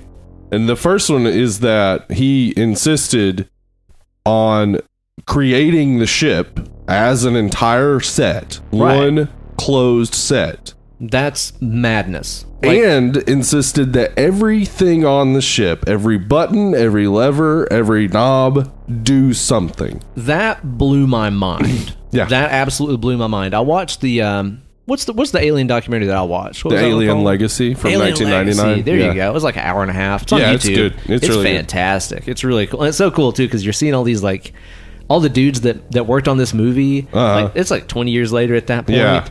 And they're so giddy, and you can tell they're so like, I can't believe we made this movie. It's so cool. Like, they're so cute about it, dude. Yeah, even like, you know, H.R. Giger, he's like, he says something like basically like, some people only know me because of this movie, and like you would expect some artists to be like, that sucks, and he's like, and that's pretty cool. Yeah, totally, because man. This movie's good. This movie is so metal. It's so metal, man. But yeah, in that documentary, they were showing how everything on there was functional, and that blows my mind because I'm so used to the world of like, you know, the Star War, where there's all these flashing Christmas lights all over everything. But they don't necessarily do anything. Yeah. Whenever you see somebody in this movie push a button and a door opens, it's because there's a switch attached to it. You had to push that button for that door to open. Yeah. Dude, it's crazy. So that sequence when she's putting in like the self-destruct sequence, that's all stuff she had to know. Like, I have to do this to make these things open. Like, it's so bitchin'. Yeah. It's so bitchin', dude. Yeah, and they show that documentary. They also show some of the props and like some of that didn't even get used. Yeah, stuff that didn't even get used. Like there was a toolbox. Yeah, that had like a light in it that still worked. And like a same drill battery from and 1970s. A drill that still worked. Like, but it's like so like detailed. A powered toolbox. So you have all these like almost Dremel tool like things that attach with a wire to a battery in the toolbox. Yeah, and they made this shit. Yeah. It actually works. Mind blowing. They made that cat carrier. Like, they did all this stuff for real. Ridley Scott he loved the design elements of 2001: A Space Odyssey, but he loved the lived-in feel of Star Wars, where when you're on the Millennium Falcon, it's like, well, yeah, Chewbacca and Han Solo live there. It looks like somebody's been smoking Marlboro Reds in there for several years. Yeah. And so, like, he wanted it to have that feel to it while still also having the cool aesthetics that you might get from a Kubrick movie, and fucking nailed it. Oh my God, absolutely so. Absolutely so. And that aesthetic, that kind of, retro future, or like very utilitarian kind of look, where it's like, when you think about UFOs, they're always streamlined and aerodynamic, but whenever you see these ships in, the Star Wars and this and stuff, they're these big blocky wedge shaped things. They're entirely utilitarian, and I love that look so much. I want the future to be more blocky and grimy and shit. It is weird to me when spaceships are aerodynamic, because if they're traveling light years, they're using some other process than just moving forward. So aerodynamics aren't really coming into play. That's a pretty solid point when you look at it that way.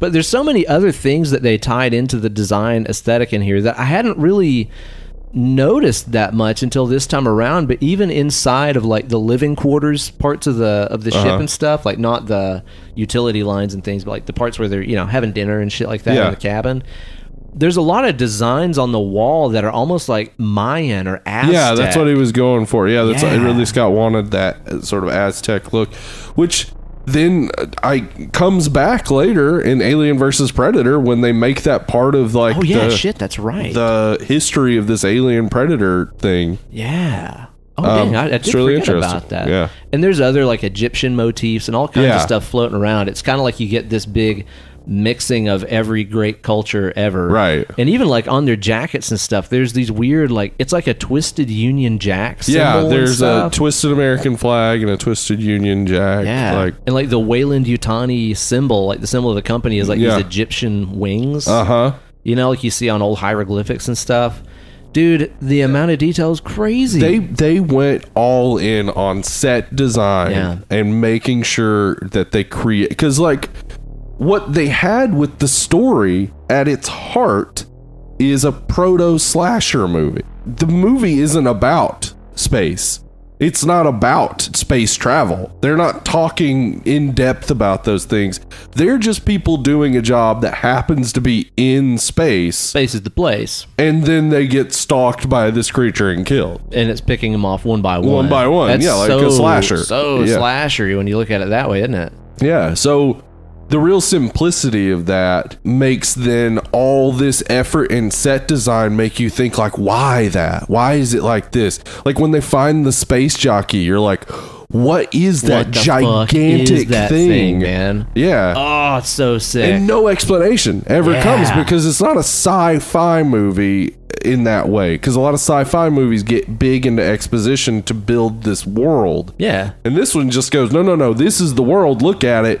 It's fucking crazy. You're going to be thinking about it forever, but we're not going to explain it to you at all. Yeah, because essentially it's just about some space truckers that end up in a weird situation. Which is why people don't like Prometheus. Because Prometheus does the opposite. It's like, okay, well, let's go back and explain all that stuff. Yeah. And it's like, well, I don't need the explanation. I want the terror of that fucking alien of not stalking knowing. You. Yeah. And dude, that's one of those things, like, I have it written in my notes, like somewhere in my notes, I just wrote like, Ridley Scott has lost his way. Because even in that alien documentary I was talking about watching, that they filmed 20 years after the making of this, you know, Ridley Scott is talking about all kinds of stuff where he's talking about the design of the xenomorph, and he's like, yeah, we made this choice to make it not have eyes. Yeah. You know, for it just to have this smooth bulbous face. And he's like, maybe it just entirely works off of sound or smell or whatever. He's like, but you know what?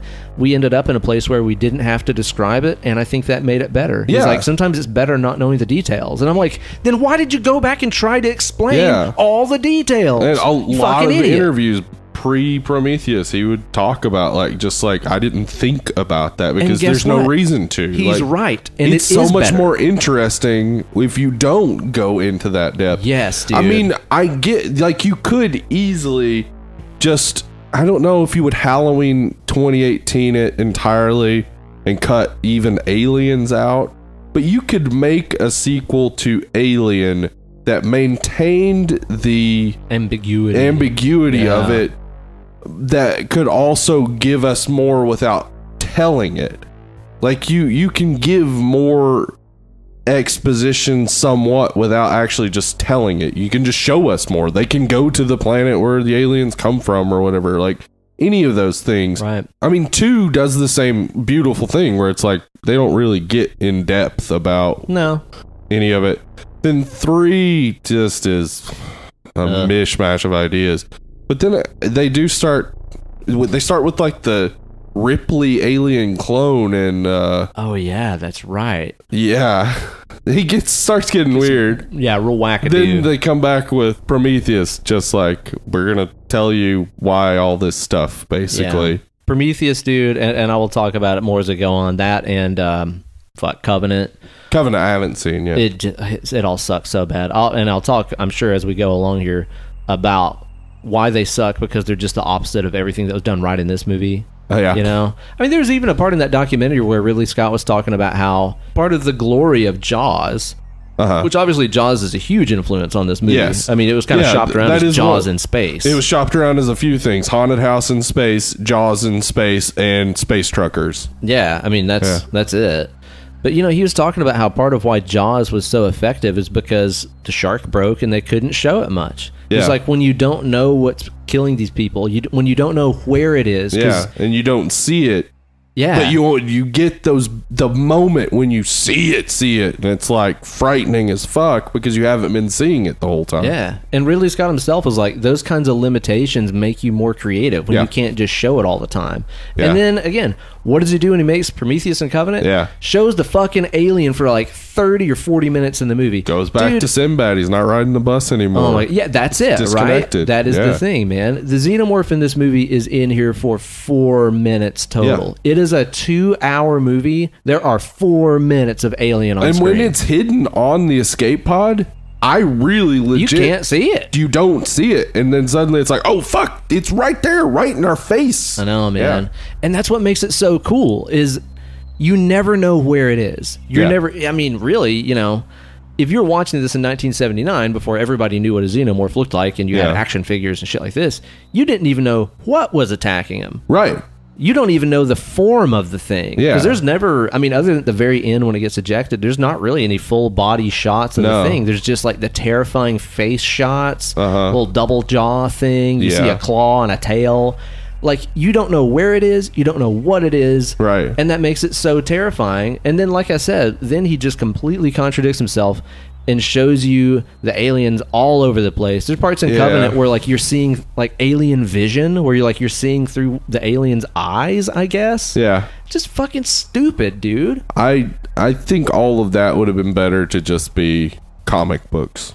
Like, comic books are where you can explore, like... The Alien Predator comics by Dark Horse were sick. Yeah, and the Predator comics give you so much more background about like the race as a whole and like their culture and stuff. Yeah, those are real interesting, but when you sit down to watch a movie, you expect certain things and you just can't make your alien exposition movies and expect them also to be appreciated as good movies, because they're not going to be. They're just going to be going exactly against everything good about Alien as a franchise. Yeah, totally, man. Are you a big Ridley Scott fan?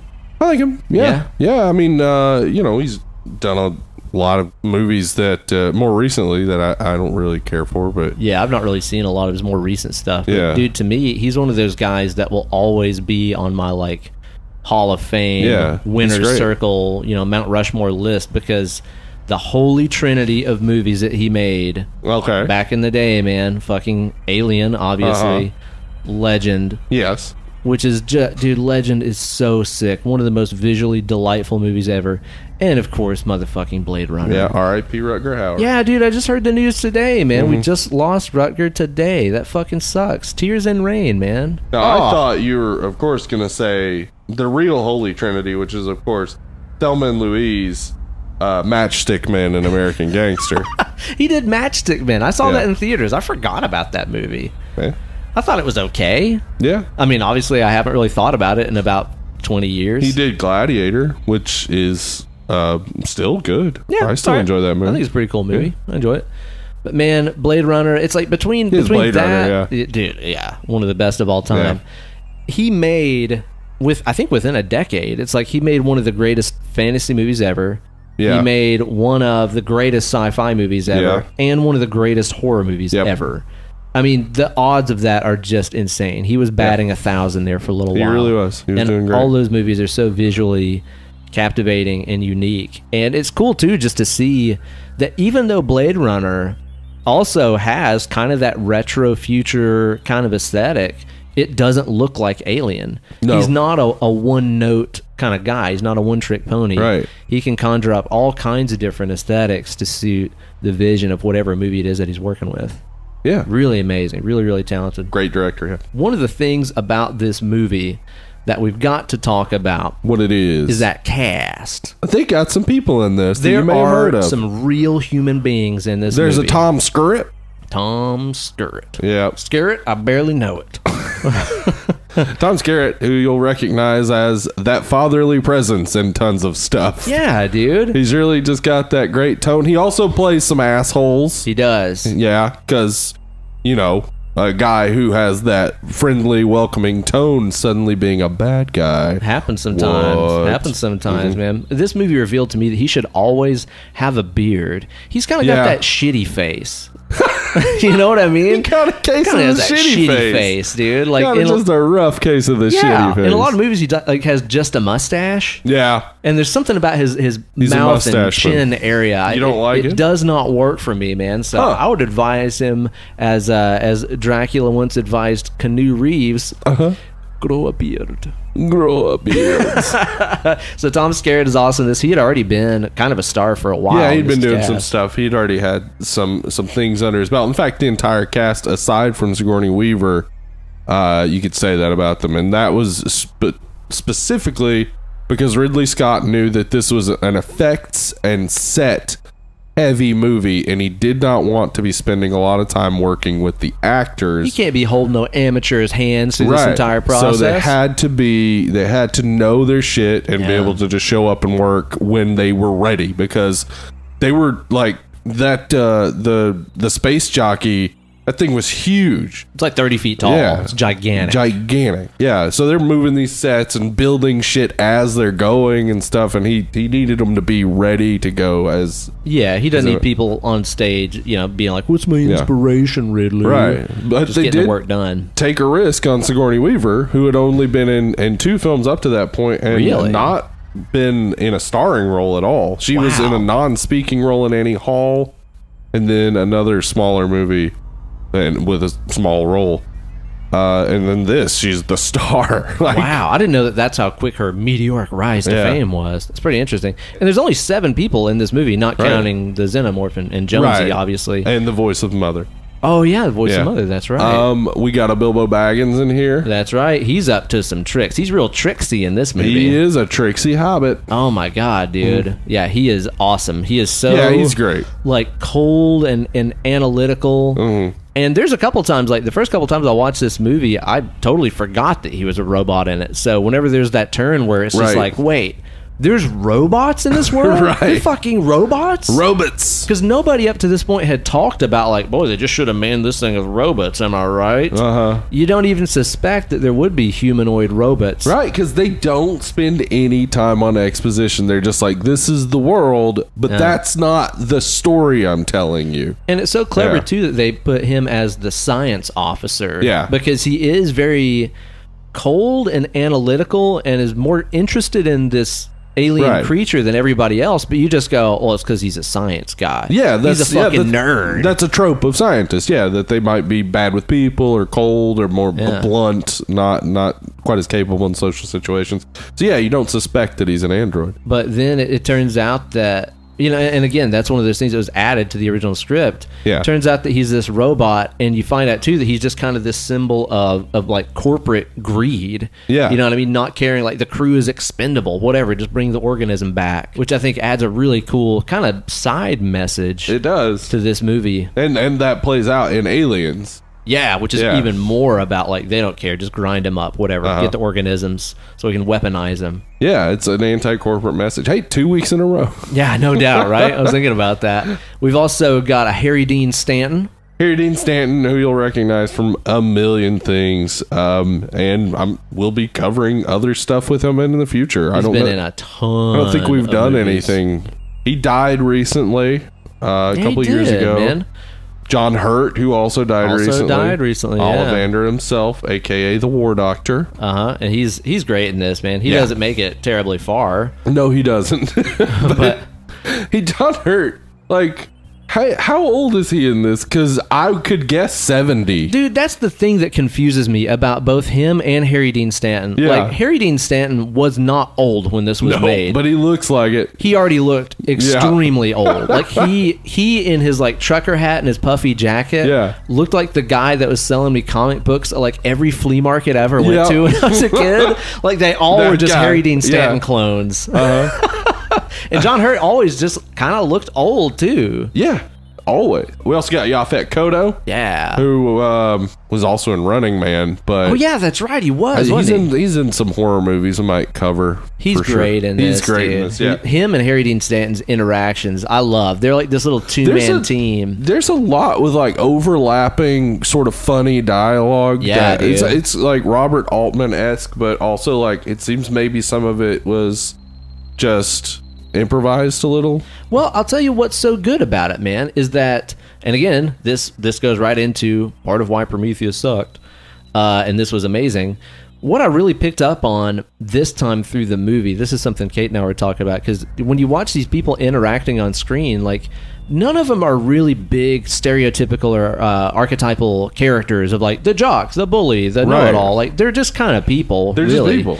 But at the same time, you got to remember, when you're watching this movie, and again, I really noticed it this time, they're on their journey home. Yeah. They've already been working together and they're tired as fuck. Yeah, and tired of each other. Yeah. That scene where Harry Dean Stanton and Yaphet Kotto are in that room and they're like blasting Ripley with all the steam and stuff. Yeah. And she's like, "Why don't you just fuck off?" Yeah. And they're like, "What was that?" And she's like, "I'll be in the in the lobby or whatever it is. Yeah. I'll be in the cockpit," I think she says. I got to deal with you forever. Yeah, it's like you can tell that they are already kind of tired of each other's shit. You know, they've gone out, they've towed this big mining vessel back. We don't even know how long they've been out. They might have been out for years. I mean, they've been in hypersleep. I love that. I love how, like, it gives you some sci-fi info where it's like, this is the name of the ship and what it's carrying and stuff, and it's like, none of that's important. It's just part of the sci-fi trope. But they don't fall into the sci-fi trope hole of fucking over-explaining every single detail. But I love just how they interact with each other. I mean, Yeah. they really seem like they are... Like, it really reminds me of... Like, every time you go out and do, like, a little, you know, tour run or whatever, even maybe it's just a long vacation with your friends or whatever, and it starts off and everybody's fun, everybody's having a good time, and then after a week or two... When you're just like, oh my God, if that guy fucking burps one more time, I'm going to lose my shit. Like, you get tired of people, whether you like them or not. It happens no matter what. Yeah. And these people on this crew seem like they're professionals, and they're like, we're gonna work through this stuff together. Yeah. But you can tell they're tired. They want to go home. Right. And also we have Veronica Cartwright, who The plays mom from Flight of the Navigator. Lambert. Oh yeah, she's also Spender's mom in X-Files. She's moms a lot, I guess. That lady's still working. She just started a really? role on General Hospital recently. It's crazy. Her and Ripley, her name's not Ripley. Sigourney Weaver, thank you, were the youngest ones on set. Yeah. And they were, I think, both like 29 or 30 or something like that. They were the youngest ones. Like, the whole movie is kind of a lot of older people. Yeah. And the casting... Okay, so this is interesting. While writing it, Dan O'Bannon tried to specifically keep the characters a little, like, open and vague and loose to give actors room to make the character. Okay. And he also didn't assign any gender to them. Well, and that makes sense too when you think about it. They're all referred to by their last names. Yep. There's not Bill or Patty. Yeah, you know? they really just wanted them to be normal people. And so also that opened the door for Ridley Scott to be like, I could make some of these characters female. Yeah. And he decided to make his protagonist female. Which I wonder why it is that they didn't make that hard decision while writing the script to be like, this is the male character, this is the female character. I wonder why it is that they were like, we don't need to be the ones to pull the trigger on this. Were they just like, it'll be easier to get sold? Yeah. If, you know, we let whoever's making the movie decide who's a man and a woman and who's black and whatever. Yeah, you do have to remember what I was saying, that Dan O'Bannon was penniless and living on his friend's couch in LA. So like, please buy this movie. Yeah, you make this you could put purchasable. Anybody. Make one of them a dog. I don't care. I'll make that. I'll go ahead and make that challenge to anybody out there who writes scripts. Everybody starts out with, I'm going to make my mark on the world. Mm-hmm. Here's what I challenge you to do. Make your mark on a type of movie. Write the movie the way that people want to see it. You want to make an alien movie? Watch good alien movies and try to duplicate their success. This is a writing challenge that everybody has to get past to get over the idea that you're going to make something no one's ever heard of. You might. You very well might. Yeah, it happens. It happens. But what happens more often is that you start discovering why a lot of the stories we tell over and over are similar. Right. You know, that's so funny. That's so similar to something I tell my like guitar students and stuff a lot, because I have a lot of people that come to me and they're like, I'm really struggling with songwriting. Like, I don't know where to get started. I have bits and pieces of ideas, but nothing that really works together. Right. And I'm like, if you're struggling with that, which, like you said, some people are naturals and will just come up with the most off-the-wall crazy shit ever. Yeah, that's just in their head. Yeah. And if you're like that, good for you. Yeah. The world needs your gift. Be sure to share it. Have tenacity. Get it out. You know? But for the rest of us, you know, normal folks like myself, you know, I tell people, it's like, rewrite a song that works. Yeah. Take a look at, like, Teen Spirit by Nirvana. And be like, why does that work? Yeah. And write it down on paper. Write down, okay, clean guitar riff, ripping loud version of that same guitar riff. Then it gets quiet. Then there's singing. Then it gets a little louder. Yeah. Write that song. I'm not saying write those same chords. Don't write it in the same key. But don't write try it in the to same tempo. write that song, the spirit of that song, that hit the tropes of that song. Exactly. Yeah. You know, it's one of those things, man, whenever people are doing any kind of artistic pursuit, writing a story, writing a movie, writing a song or whatever, we feel like there should be this divine intervention where the fucking muses bestow you with this idea and there's a golden ray of light. Yeah, coming from the sky. Yeah. And dude, it's like, meanwhile, if you're an architect, do you know what you do? You study fucking blueprints. Yeah. You look at what made this building work, what made this structurally secure. And for some reason, if you're in an artistic field, you feel like that's not on the table for you. But it's absolutely on the table. If you're smart, it's on the table for you, man. Yeah. Look at what works. Dan Harmon gives this advice to writers a lot. Write the shitty version of the movie. like if you have a movie idea and you're struggling to get it down, write the shitty version of the movie. And then you can go back and look at your draft and improve the shit. Yeah, you can go like what sketching is, right? But you've got a draft because you can't do shit until you've got a draft. Yep. So much of writing is just fucking writing. Just do it. Because so many writers put off the actual moment of sitting down and writing. And the best way to get it done is to be like, all right, I want to make, I don't know, space werewolves. I want to make space werewolves. What do werewolf movies have? They got transition scenes. They got people who don't know what's going on at first. They got to have a full moon. You got to include all these things. You got to have reasons for why these things work. And what's the best way to start writing the dialogue? Stupid dialogue. Yeah, start shitty. Just start shitty. Wow. You can improve it. You can go back and you can cut dialogue. You can say like, we don't need anyone to say anything in this moment. We just need the action. You can go back and improve the dialogue, but you've got something to work off of. Well, because look at it this way. If you can identify shitty, that means you know what should be better. Yes. Exactly. And instead of just starting with, Yeah. I have to start with the best idea. Yeah. Yeah, sometimes just start with the shitty one and then be like, it'd be better. Yeah, this sucks because this reason. Yeah. Then you do the right thing. Start with wagon wheel. See where it gets you. Oh my God. Oh, please not wagon wheel. You know, going back to the casting of this movie though, I can't complain about it even one iota. Everybody does such an amazing job. And one of the things that's cool about it too, like, you know, of course, nowadays, this movie is, which this is frightening to me, this movie is 40 years old. 40 years old. Which also means this movie is 40 only years. 5 years older than me, which freaks me out a little bit. Yeah.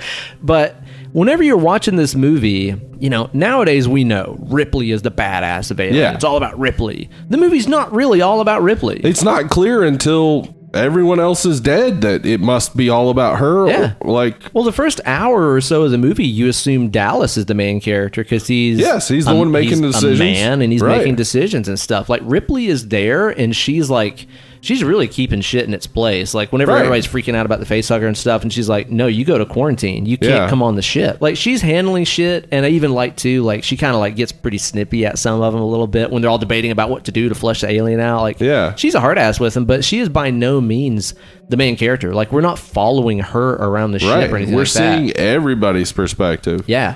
It's only whenever, well, she ends up being one of the last ones. Yeah. Which I forgot that it was her, Lambert, and Yaphet Kotto were the last three alive. Yeah, the two women and the black guy. Yeah. It's like, that's the opposite of, I think, every Yeah. horror movie. And Lambert, who... Well, every horror trope anyway. We know that's not true. Lambert, who Ridley Scott, you know, he kind of had in his mind that this was her first trip out. And so that's the why deal? that's why she's always looking off pensively and seeming like, you know, Kind of panicky. panicky about everything. So like, yeah, the idea that the newbie survives long, the black guy, though we've talked about that trope not actually being accurate, it's only about 50% of the time, which is too often that the black guy dies first. Well, but sure. still doesn't happen all the time. And then another woman who's our final girl, but any one of them could be the final person at that point. Yeah, absolutely. Luck of the draw. But she is the one we know the most about at this point, because we see Yaphet Kotto a good bit. Parker. That's his name. Parker. Yeah, we see Parker a good bit with Harry Dean Stanton, but they're always just joking around. Yeah, we kinda don't really yuck-yucking. get much about him. He just seems like, you know, they seem like the comic relief. And then, yeah, we've been seeing Lambert going through like a lot of stuff. And so she could be our final.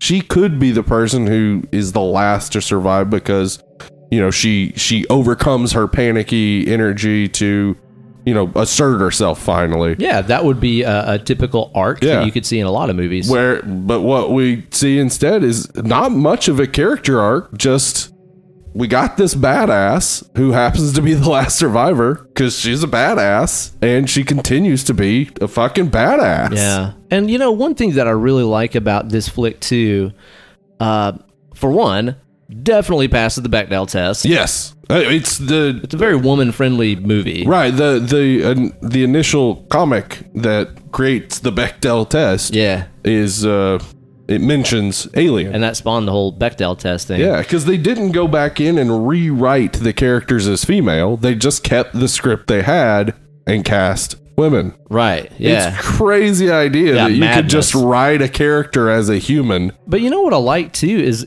in this future, you know, space tugboat workplace environment. Space tugboat. There's like no mention of them being women or women driver, women in the workplace, am I right? No, there's no none of that special shit. allowances that are given to the women. No. There's no like, oh, we need a man for this job, or you can't do this one, little lady. There's none of that shit. Everybody just kind of works with each other because they're all competent people on the job. Aliens introduces some of that and also makes her femaleness a bit of a central issue with her daughter being dead 57 years later when she's unfrozen. And, right, yeah, they kind of bring in a little bit more of the maternal but then aspect. Alien Cubed, that's the one that just fucking... Like, yeah, never mind. Yeah, it's like, no, Ripley's not actually a badass. Yeah, she's like pretty weak in that movie. Yeah. I don't know where Fincher was going with that one, man. It's he very didn't strange. either. That's why he didn't want his name on it. He didn't like... Really? Yeah, Is he that didn't want his so? name on the movie at all. He didn't like Damn. the way it progressed. Well, I can't really blame him Yeah, that I much, can't either. honestly, man. But, dude, I love the fact that, like I said, there's no mention really of who's a man and a woman who can do what. The women aren't even really, like, made up in this movie. Like, they're both very pretty ladies and Well, yeah, stuff, but they both they're have not, short hair because it's more helpful in work and easier to slip these space helmets on and shit. Yeah, that's true. They can't have long hair in a space helmet. And they're not waking up on their space truck and putting on lipstick and stuff. No. That's just not realistic. No, they're just doing work. They're regular people doing work. Yeah, And exactly. it's not like glamorous work. But at the same time, even though the characters themselves and the way that they treat each other and stuff isn't terribly gendered, I think that it would be a huge mistake to not mention the very, very obvious sexual overtones Oh, yeah. throughout this movie. I see There's a reviews ton- well, sometimes to some people that are like, yeah, sometimes people say there's like sex stuff. I don't really see it. And What? it's like, are you The crazy? alien isn't like an amalgamation of dicks put together. The space jockey is just in a huge phallus. Everything is so like phallic It's or yonic. so- yes, Everything is every either fucking thing. The ship itself is called Mother, like a womb. It is a womb. They wake up in these little pods, like in the heart of the ship, in Yeah. the belly of the ship almost. Yes. It's extremely yonic and phallic. And again, that's I'm sure all thanks to H.R. Giger. Yes, yeah, well that was his stuff. And I mean the creature itself, aside from having, this big black penis head. Yeah. And it shoots a little dick out of its mouth. It shoots a little dick out of its mouth. And penetrates you. And penetrates you. It's obviously And sexual. impregnates you. Yeah. Yeah. I mean, Well, that's the face hugger that impregnates you. But I mean that's all part of it. The xenomorph is all dick. yeah. Well, and then like even the face hugger when they're doing the autopsy and it shows like the undercarriage of that thing. Yeah. I mean, it's literally made of like oysters and stuff. Yeah. It's like it's made of some of the most phallic Right. foodstuffs. Right. Also, face huggers extremely not kosher. No. Shellfish, oysters, chicken, Yuck, all oh. these mixed meats, not approved. I mean, aside though from just looking phallic, the alien costume itself utilizes condoms and KY jelly. Yeah, dude, that thing Like- is lubed up and ready to Yeah. get up in your It guts. is sex. It's ready to get Yeah. in your guts. Yeah. And it does. There's a human skull in there. Yeah, I didn't know about that. It is so detailed that like under that plasticine black exterior, there's like a textured skull underneath that integrates insane. an actual human skull. Like, How the fuck? and why? Like, And you why? wouldn't have That's the to. thing. You wouldn't can't have see to. it on screen But at all. It does add something to it, knowing that it makes it so much more. And it also had like 90 different moving parts inside that thing. That's insane. Yeah. That is just nuts. But dude, you cannot deny the obvious, really crazy male rape terror that this movie has just laced throughout it. Dude, I Yep. mean, the fact that they chose one of the male crew members specifically to get face fucked Yes. by the face hugger thing, Uh huh. and then impregnated, Yeah. And then it bursts out of his womb. and then he gives birth. Yep. I mean, he has something To a big dick alien. to a big dick thing. Yeah, It looks It's like a penis with teeth. It does. It's even like pale at first Yeah. and stuff, dude. It's so fucking gross. Mm-hmm. I'll put it this way. We talk a lot of times about how movies are very allegorical and how it's like, oh, this Yeah. movie's actually about Vietnam War or whatever. Right. I don't think that this movie is necessarily about rape from the male perspective. I don't think Right. that it's about it. No, per that's se. just one of the themes. Well, I just kind of think that all of those things are there to make you uncomfortable watching it. Right. Even just on a psychological level. Even if Right. it's just kind of running in the back of your head where you're like a guy watching this and you're thinking about something face fucking you and putting its baby inside of you. I mean, you can't not think about that because the thing is like, I think what's so terrifying about watching this movie as a straight white dude, Yeah. getting raped isn't usually on my radar. Yeah, That's it's not not one of those things something- I think this yeah. could happen to me. Right. I've never been a victim of sexual assault. Obviously, I know that sexual assault happens to men all the time. Yeah. It's one of those things we don't talk about nearly enough Mm-hmm. as a society because you're supposed to tough it out and be a man or whatever. We don't in talk general, about shit we nearly don't enough.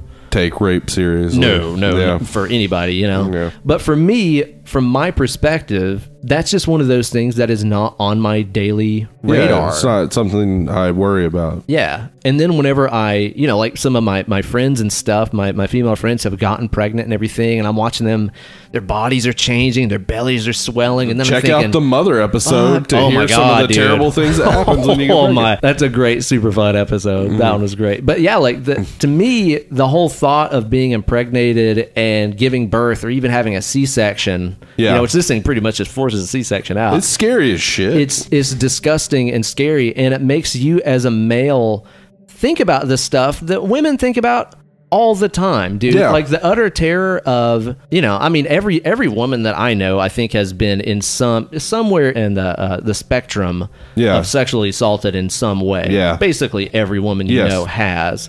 But then much less having to live with the fear that not only is there a pretty high probability of you being sexually assaulted and raped, but then also impregnated by this thing that just violated you. That's utterly terrifying. Yeah. And as, again, a straight male who's never been sexually assaulted, it's one of those things I never even think about. But this movie makes you go to those places. Which is very uncomfortable. Extremely uncomfortable, man. So I think to deny those aspects of the story is just stupid. I think it's right there on Front Street. And probably one of the reasons why Ridley Scott wanted to make the protagonist female. Yeah. Where, if this fear is associated with rape, then when she's the last one left, of course we're afraid that she's going to be invaded by this alien. And you kind of expect, because we now understand the final girl, you kind of expect her to survive. But when this came out, it wasn't definite. It wasn't like one of those things where you're sure she's going to survive. And even when, like, the original ending was basically just her getting away in the escape pod. That was it. And they wanted more. They wanted more of a resolution to it. They wanted the alien fourth act to die. Yeah. So they put the alien in the pod with her.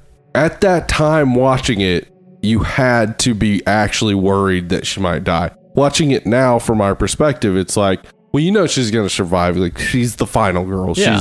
She's the movie, survivor. Before this movie, and a lot of other movies that it influenced, you weren't really anticipating that trope. Right. Especially for a movie that's supposed to be sci-fi. Oh, man. It's just so amazing. And like you said, there's all kinds of other imagery all over the movie. I mean, the eggs themselves are very, very vaginal. They are, and they're filled with pig guts. Ew. Yeah. That's the thing about this that makes it so cool, too. So much organic material. Yeah, they use a lot of organic material. And stuff went into making these things. It's gross. Oh, dude. By the way, I love that, like, laser membrane thing that's over the eggs. Yes. Oh, that's so cool. It's really cool. Apparently, they got that laser thing because in the same studio, they were putting together a touring lights package for The Who. Yeah, I read that. And they borrowed it from them, which is pretty badass. That is pretty cool. That might be the best thing The Who has ever done. Maybe.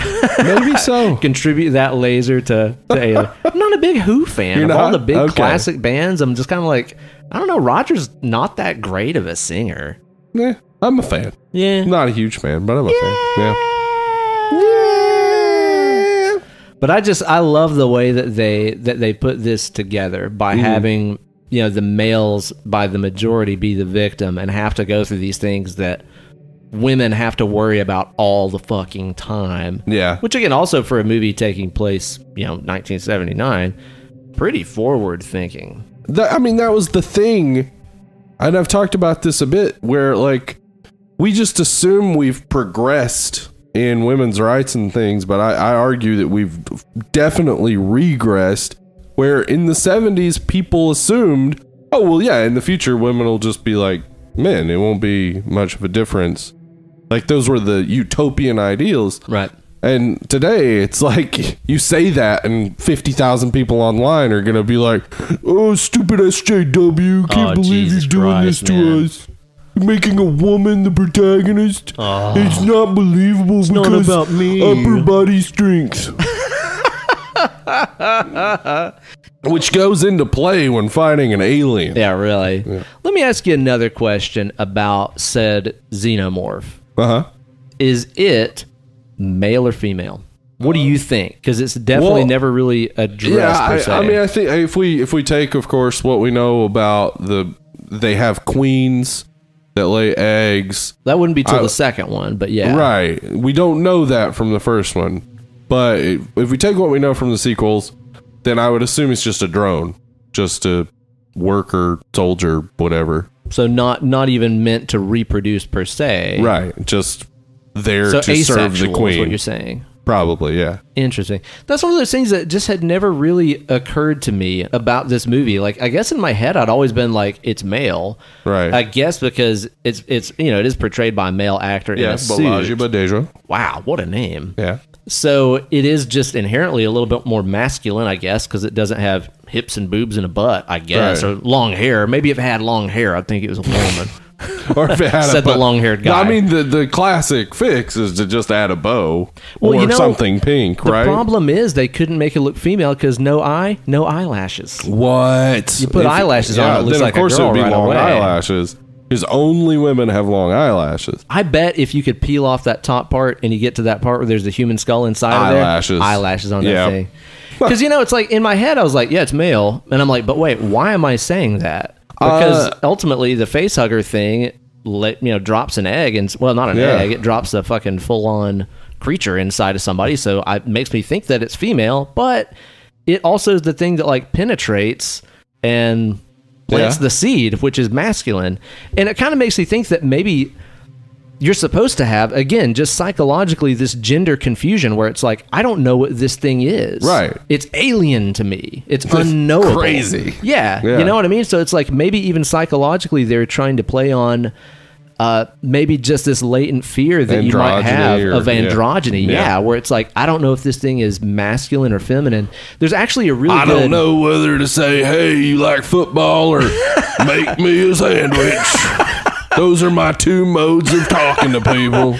All the same old cliches. Is it woman? Is it man? Bob Seger, turn the page. Saxophone. But I think what got me kind of thinking about this is I was listening to a podcast the other day by our good friends over on the Good Morning Nancy podcast. They put up an alien episode, I think last year, if I'm not mistaken. I was listening to it. Okay. And there are two badass chicks on that show. So they were very much analyzing it from the perspective of like what it's like to watch this movie as a female. Woman, yeah. So they were really talking a lot about kind of the gender politics going on in this movie. There's a whole lot going on. It's a really good episode. I recommend checking them out and tell them Dead and Lovely sent you.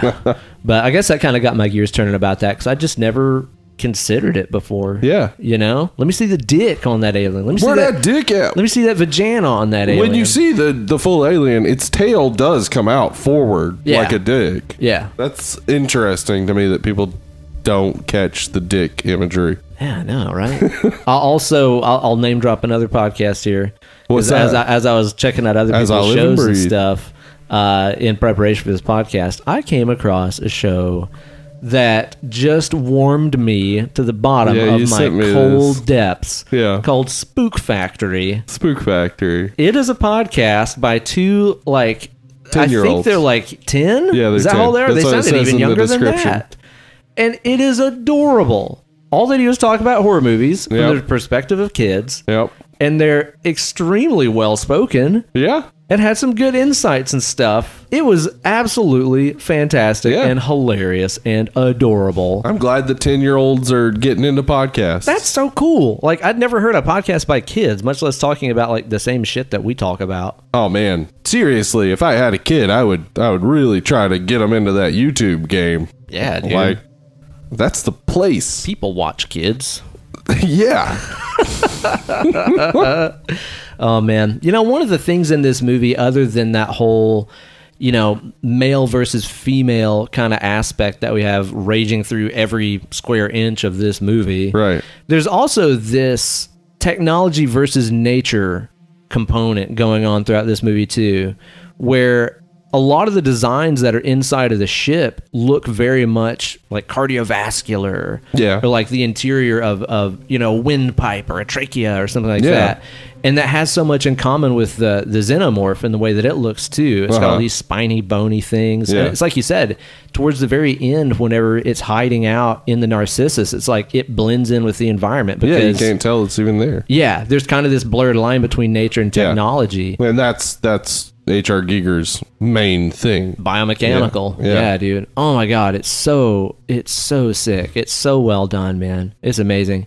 But ultimately too, kind of along the line of that nature versus technology thing, I think that that's part of what makes this movie so effective and so scary. Yeah. Is that this movie does the same thing that Jaws does, and it does the same thing that happens to you if you've ever been floating around in the ocean at the beach and you see a shark fin off in the distance.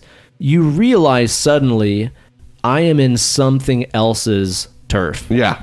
This is their domain. Yeah. If you're in water, you're in the shark's house. Yeah, that's where it lives. Yeah, exactly. That's where it does all its, fighting and fucking. Yeah. And if you're in space, you're in whatever lives in space's domain, There's this thing where when you put yourself in something else's turf and suddenly you're reminded, oh shit, like when I'm walking around the streets of Knoxville, Tennessee or whatever, I am on top of the food chain. There's nothing that's going to come at me that's going to try to eat me. No tigers. Yeah. Nothing of the sort, yeah. Yeah, exactly. But whenever you're floating around in the ocean, and you have this sudden realization that like my species, millions of years of struggling to climb the top of the food pyramid and finally making it on top. I don't even have to have hair anymore. I'm so it's like I'm so durable. I'll build my own home. I don't need body hair and tough skin and sharp nails and pointy teeth. I've got this. I'm becoming weak and soft. I'm so powerful. And then you step into water and you're like, where am I? Yeah, exactly. Whose domain is this? You're suddenly not on top of the food chain anymore. And that's what this movie does so effectively. It's the same thing Jaws does. When you got these guys out in a boat. There is no God. You scream as you float in the ocean. My body is soft. Dead. But you know what I mean? It's like, it's that primordial fear that I think goes back to like lizard brain shit in humans, where we've not had to worry about being preyed upon, except for by other humans, for eons. And then to suddenly find yourself where you're like, I'm in the presence of a superior organism that can kill me, and I don't know where it is. And or all what it can traditional do. methods of killing it release its acid blood, which will melt everything. Yeah. So what do I do? Yeah, dude. Yeah. I love that design too. That it's like, why don't you just shoot it with a gun? Well, because it'll eat through the ship if you do. And that's a major plot point in Aliens. Yeah, that you can't shoot them. They really do. They are the apex predator here, and what you really just have is Jaws in the end, where she figures out just the one way that she can get rid of it. And that's all she can do is get rid of it. Suck it out of the airlock. Because every effort she's made to kill it has not worked. Yeah. Oh, man, it's done so fucking well. So well. Like I said, it's primordial fear. And it's made worse by just that claustrophobia. All those enclosed tunnels and low ceilings. Like, Ridley Scott was saying that they had built the entire ship, and then he was like, no, we need to cut like 4 feet off of these walls. He wanted it to be tight, close quarters, just, cramped. And it makes it so much better. It really does, man. It really improves the feel of the ship. It does make it feel more like a womb that is going to birth something new. And I guess then the ejection of the pod would be like this release of an egg to be hatched later, which is what we get in Aliens too. But and then there's so much interesting story in the rest of the Alien series that could have made a good movie. I do wish that we got that. What do you think about the soundtrack of this fucking movie? Because I never adore heard it. of a Jerry Goldsmith. Jerry Goldsmith? Now, who is he? This is, I think, maybe just a one and done affair for this guy, right? He didn't do much work afterwards, did he? No, just a few things. Maybe won an Academy Award for The Omen. Maybe been nominated for Academy Awards for a million things. Did he write that song from Yeah, the Bugenhagen song. Bugenhagen. Everybody loves the Bugenhagen song. I know that I do. Oh my God. Satanas. Boom, boom, boom. Love the sound. He did the Burbs soundtrack too. Oh, he did. Yeah, dude. The Burbs is great. Oh God, we got to do that on the Yeah, show we one gotta do day. that I sometime. love the Burbs, man. I was hanging out with Justin Marion at Drag Brunch the other day. We were just singing the praises of the Burbs. Burbs is so fun. Oh, it's so good, dude. The soundtrack in this is phenomenal, and apparently, most of Jerry's soundtrack was scrapped. Like he wrote like a lot of music for it, right? They went with a lot more silence and natural, not natural, but ambient noise because it helps you to feel a part of it. If you're not being reminded by this sound. Watching a movie. Yeah. Dude, like whenever Harry Dean Stanton is in that room with all the chains and shit, and for some reason he's like drinking that water that's coming off of something. I don't know if you should be drinking no space tugboat water, fella. I don't know about that. Water. I don't know if that's got any vitamins or nutrients for you. Maybe it has extra vitamins. Maybe it's got space vitamins we don't even know about. Maybe it's vitamin water. Which is great for you. Totally great for you. Yeah, not just full a of big sugar at all. bomb. It's not basically Kool-Aid. Yeah. That should be their slogan. Vitamin water. Basically not basically Kool-Aid. Not basically Kool-Aid. Wash it down with a McRib. Vitamin water and a McRib. Somebody has had that for lunch. And somebody liked it, probably. Yeah, they were probably like, man, it's great. I don't think I could contain my tears if that's what I was eating. I would reach Just a point where I'd be like, crying. I've hit rock bottom. At least 50 Cent got some of this money. Gave up on life, didn't I? Then gave up on life, didn't you? You know, this whole thing, though, about Jerry writing the soundtrack and then them not using a lot of it, isn't that the same thing that happened with The Shining? Yeah. There was a lot of music for The Shining, and Kubrick was just like, let's use happened with classical The music. Thing. Oh, yeah, The Thing as well. Yeah. Morricone, most of his stuff didn't really get used. Yeah. Does that mean if I want to work on a great movie, I've got to get ready to do a ton of work and then just get shit on and have my stuff like thrown away? Yeah. Oh. That's kind of how movies work. Yeah, I think so. Yeah, like a bunch of people come together with a whole lot of ideas that they each then shit on and throw away until they come together to consensus and create a product. Yeah, I think that's how it works. But yeah, it's like you said, the choice to not use soundtrack a lot, and when they do use soundtrack, it's very impactful. Like to me, when I think about especially the moments of the movie that are so much better because there's no soundtrack. Dude, once everybody is dead and Ripley starts setting off that self-destruct sequence, and all you have is like the klaxon, like alarm sound, and Mother talking over the intercom being like, you can't shut this down. There's steam blowing out everywhere. Dude, the feeling of just dread and doom during those scenes, you could not possibly come up with a piece of music that would make that better. No. Just the sound of this ship getting ready to fucking blow up and knowing that she's running around by herself. You don't know where the fucking alien is. Yeah, with a cat. Oh my God, dude. It's amazing. I'm so glad they didn't score that. Yeah. It works perfectly without any added music, How do you think the special effects in this movie have passed the test of time? They're still perfect. It's fucking insane. It still looks great. That's why practical's the best. It didn't cost a lot of money, dude. Yeah, $11 million in the 70s was probably more than it is now, but it still wasn't a huge budget. Yeah, the initial budget was only going to be like $4 million or something. They were only going to get 4 out of it, And I think after he showed them, like after Ridley showed him his storyboards, they were like, "Oh, we'll give you more of a bonus." They wanted to see that brought to life. Did you see his storyboards? No, I didn't. The art is beautiful. Yeah, holy shit! Have you ever seen? There's an artist, I think back in the '60s, maybe called Mobius. You ever seen Mobius's stuff? Well, Mobius worked on this. Really? Yeah, he worked on. He was part of Jodorowsky's Dune. No shit. And he came over with. He had Mobius and Dali and all these other cats working on that thing. Well, not Dali. Well, I thought you said for the Dune thing. Dali was going to be acting in the movie. No. Yes. No way. Yes. What the living fuck? I did not know that detail. Holy shit, man.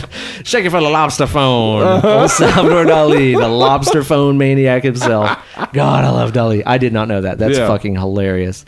But yeah, a lot of his like storyboards and stuff that he draws out, the art is beautiful. That's awesome. Absolutely awesome, man. So cool. Yeah, the special effects in this, Like you said, it's practical. It's real shit. Yeah. It's meat and condoms and KY jelly and like a There's lot of human the skulls and and bones. There's bones. a lot of bones. Yeah, there's like snake bones and stuff incorporated in.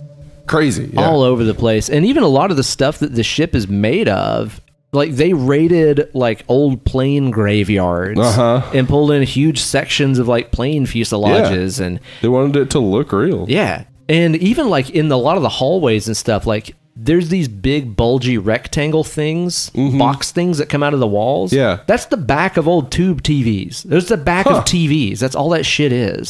It's like whenever you watch Star Wars and you're like, oh, it's just a bunch of garbage. Yeah. You know? Well, like, that's how you make a movie. Tape a bunch of garbage together. Pre-computers. Now you go, oh, just make it green and then put something in the computer. Exactly, dude. Oh, man. There's so many happy accidents, too. They wanted to paint the facehugger green.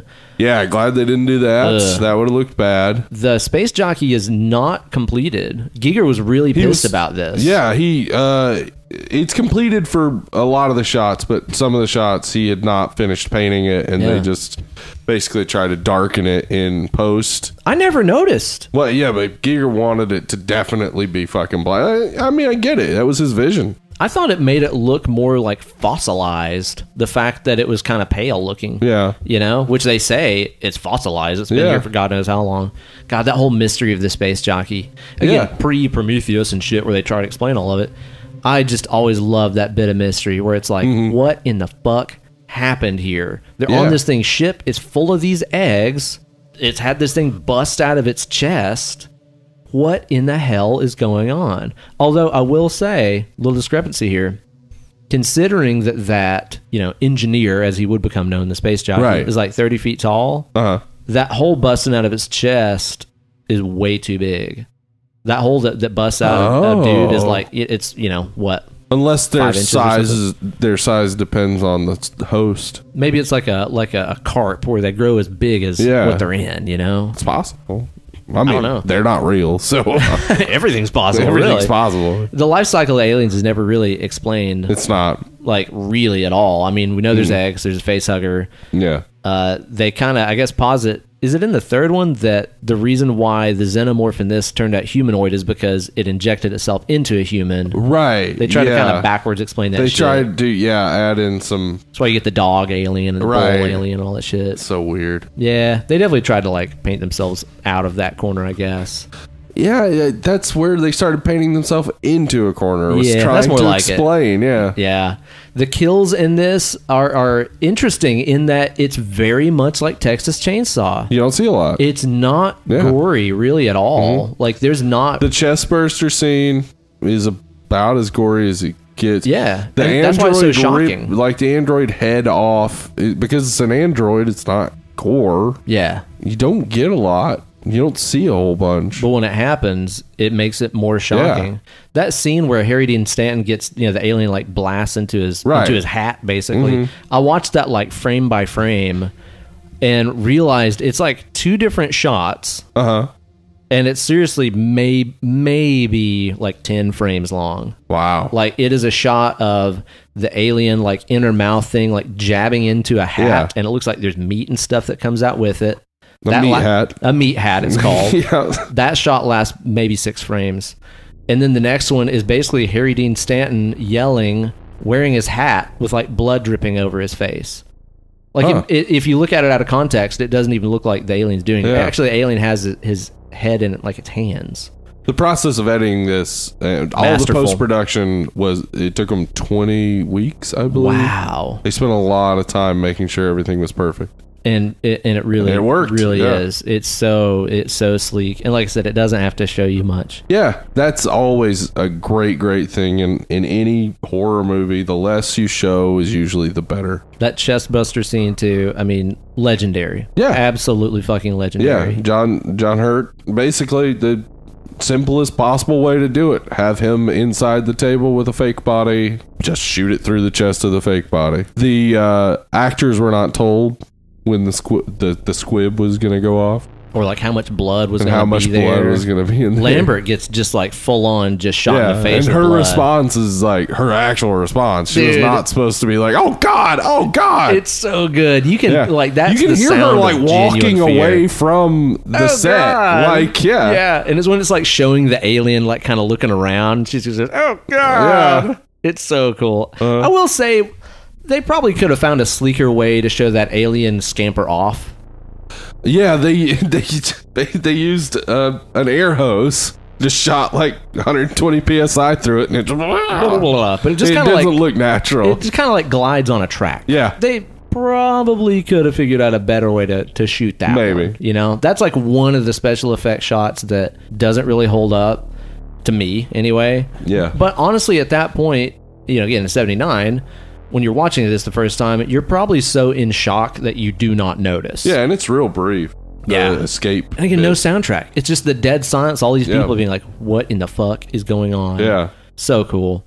Now, while we're on the topic of flaws, Okay. let's just, you know, we've gushed about this movie quite a lot, but Gushing it I'm up. not going to tell you that I think that it's literally flawless. I think there are a few things in here that Flawless victory.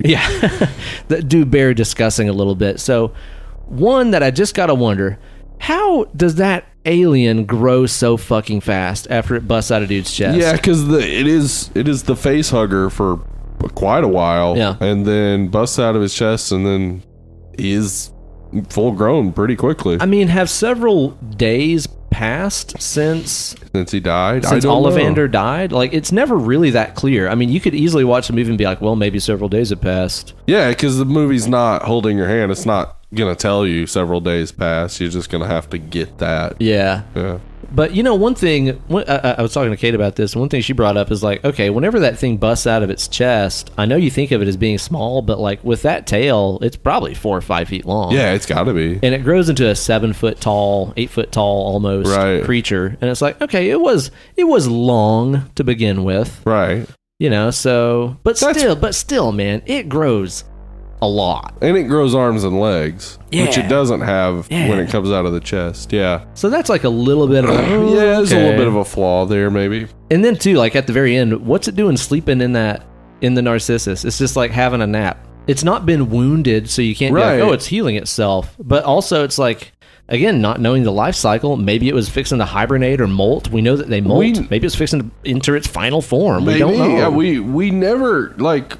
There's no reason for us to believe that the alien has a plan to end humanity. It basically is just surviving. Yeah. And its way of surviving is implanting its young in warm hosts. Mm-hmm.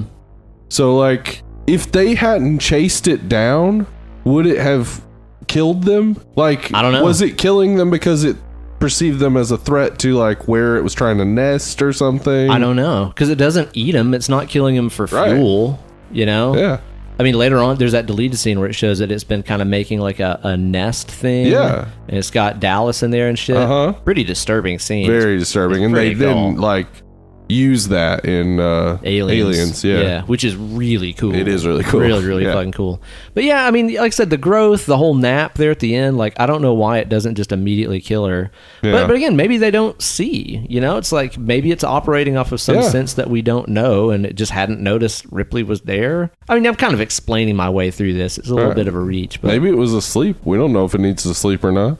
Maybe it was like, let's take a nap, and then it was like, what is this? Man, this bitch is right here. yeah, dude, this whole time, maybe they're narcoleptic. Maybe we don't know it, and they're just like, oh my god, oh, I'm fading.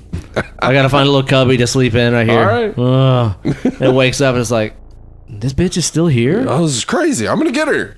I finally can. That's some little tiny britches she's wearing. Oh, man. Those are tiny little underwear. She's wearing a pocket square attached with dental Oh. floss just held between her cheeks, And I I'm not guess. body shaming because she's a wonderfully proportioned woman, but she ain't got no booty. I have more of a butt than her. Yeah. Yeah. You know what? No carbs in space. That's No true. carbs in Lost space, that booty. man. Another little thing in the movie that I do think is strange. Let us not forget that there is a scene where Ash is revealed to be a robot. Uh-huh. He is revealed to be very strong by the Right. fact that he throws her across the room and it takes like 3 people to take him down. And chooses his method of destruction of Ripley to be to shove a magazine down her throat. I mean, that'll do it. Will it? Yeah. I mean, How are you going to breathe with a magazine down your throat? it's rolled up into a tube. Yeah, but it's blocking off your... This is how the esophagus works. Okay. See, it goes straight down, but then like right off of there, Yeah. you got your larynx. It's a hole. All right. If you were to cover that hole, no breathing no for you. more breathing? Yeah. Well, that's okay. why if you're eating food and you start to choke, That's why that happens. it's because the food is blocking off your little breathy hole. Oh, got it. Yeah. So it would work, but yeah, it's a weird choice. Couldn't he have just like maybe Strangle give her a him? strangle? Yeah, he's Or just obviously break her quite neck. strong. Yeah, I Yeah. mean, again, he's very strong. Although I will say, again, watching the movie again this time, thinking about all the sexual subtext and gender politics. Oh, yeah, shoving something down her throat. Okay, Right. not only shoving something down her throat, but also it's a rolled up porno mag Oh, yeah. Okay, I can see that then. while she's in that bunk surrounded by photos of naked women. So then that's probably why they went with that, to And- continue that theme. And you know what else is on that wall? A photograph of 3 sunny side up eggs. Eggs, females, What? subjugation. Am I right? Why is there a photo of 3 sunny side up I eggs? don't know. But That's there's a just like strange naked choice. ladies and 3 sunny side up eggs. Well, I mean, I guess, honestly, if you're going to jerk off to something, I do love myself a sunny side up egg. I don't know about that much, but no. No, probably not. and then he gives Parker a big old titty twister after that. He does. I mean, again, could that not have been just maybe a bold uppercut or something to get him out of the way? He Yeah. grabs him by the chest and twists, and He- Parker, this huge dude, is like, "Oh, My my titty!" tit!" It's Like, twisted. really?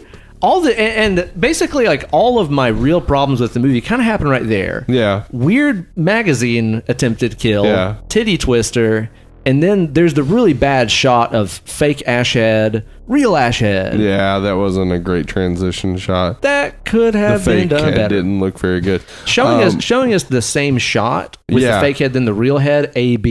Yeah, is it was a bad way idea. too obvious. I mean, they could have showed him setting up the head from a different angle, Right. and then switched to the real head with the front on shot like they did. Sure, that it could've would have worked. looked much better. Yeah. but I will say, I love the design of Ash and all that like spaghetti and stuff. Yeah. he has in There's his like neck. caviar in there. Yeah. They put a bunch of And like weird marbles. shit. Yeah. It's like, how is this making a robot work?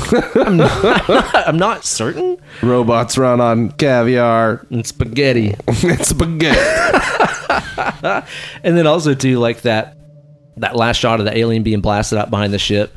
I know it's real, and that's actually the real guy in the suit, but it looks like a dang G.I. Joe. Looks like Yeah. a miniature. I don't It know looks why. a little weird. Yeah. What do you think about the pacing? Do you think the movie's too slow? Because that's something a lot of people say about this I film. do feel like it's a little slow. Man, I I mean, don't.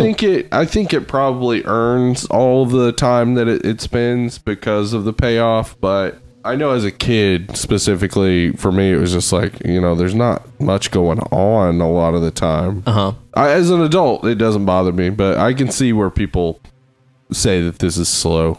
Man, it doesn't bug me at all. Like, I am so visually entertained, Yeah, I just don't care. yeah, it's not bothering me anymore. No. If it was an uglier movie, like if it looked like Alien 3, okay, yeah, I would probably yeah. I would probably not be on board. But to me, this movie is just so fucking gorgeous every second of it. Yeah. I don't care. Just let me be on that ship a while. It's fine by me. God, dude, this movie rules. I absolutely love it. Me too, man. Easily in my top 10, probably in my top 5. This is in my top 5. I'll just say this is my Okay. top 5 favorite horror movies of all time. You got All right. any closing thoughts, arguments, opinions, hints, allegations, things left unsaid? You have some allegations. Yeah. I would like to allege. Oh, wow. No, I think we've said it all. This movie is a classic for a reason. It is a proto slasher. It really helps to create taking, John Carpenter, who worked with Dan O'Bannon on Dark Star, making Halloween, his recognition that the character that is chasing doesn't have to have an expression.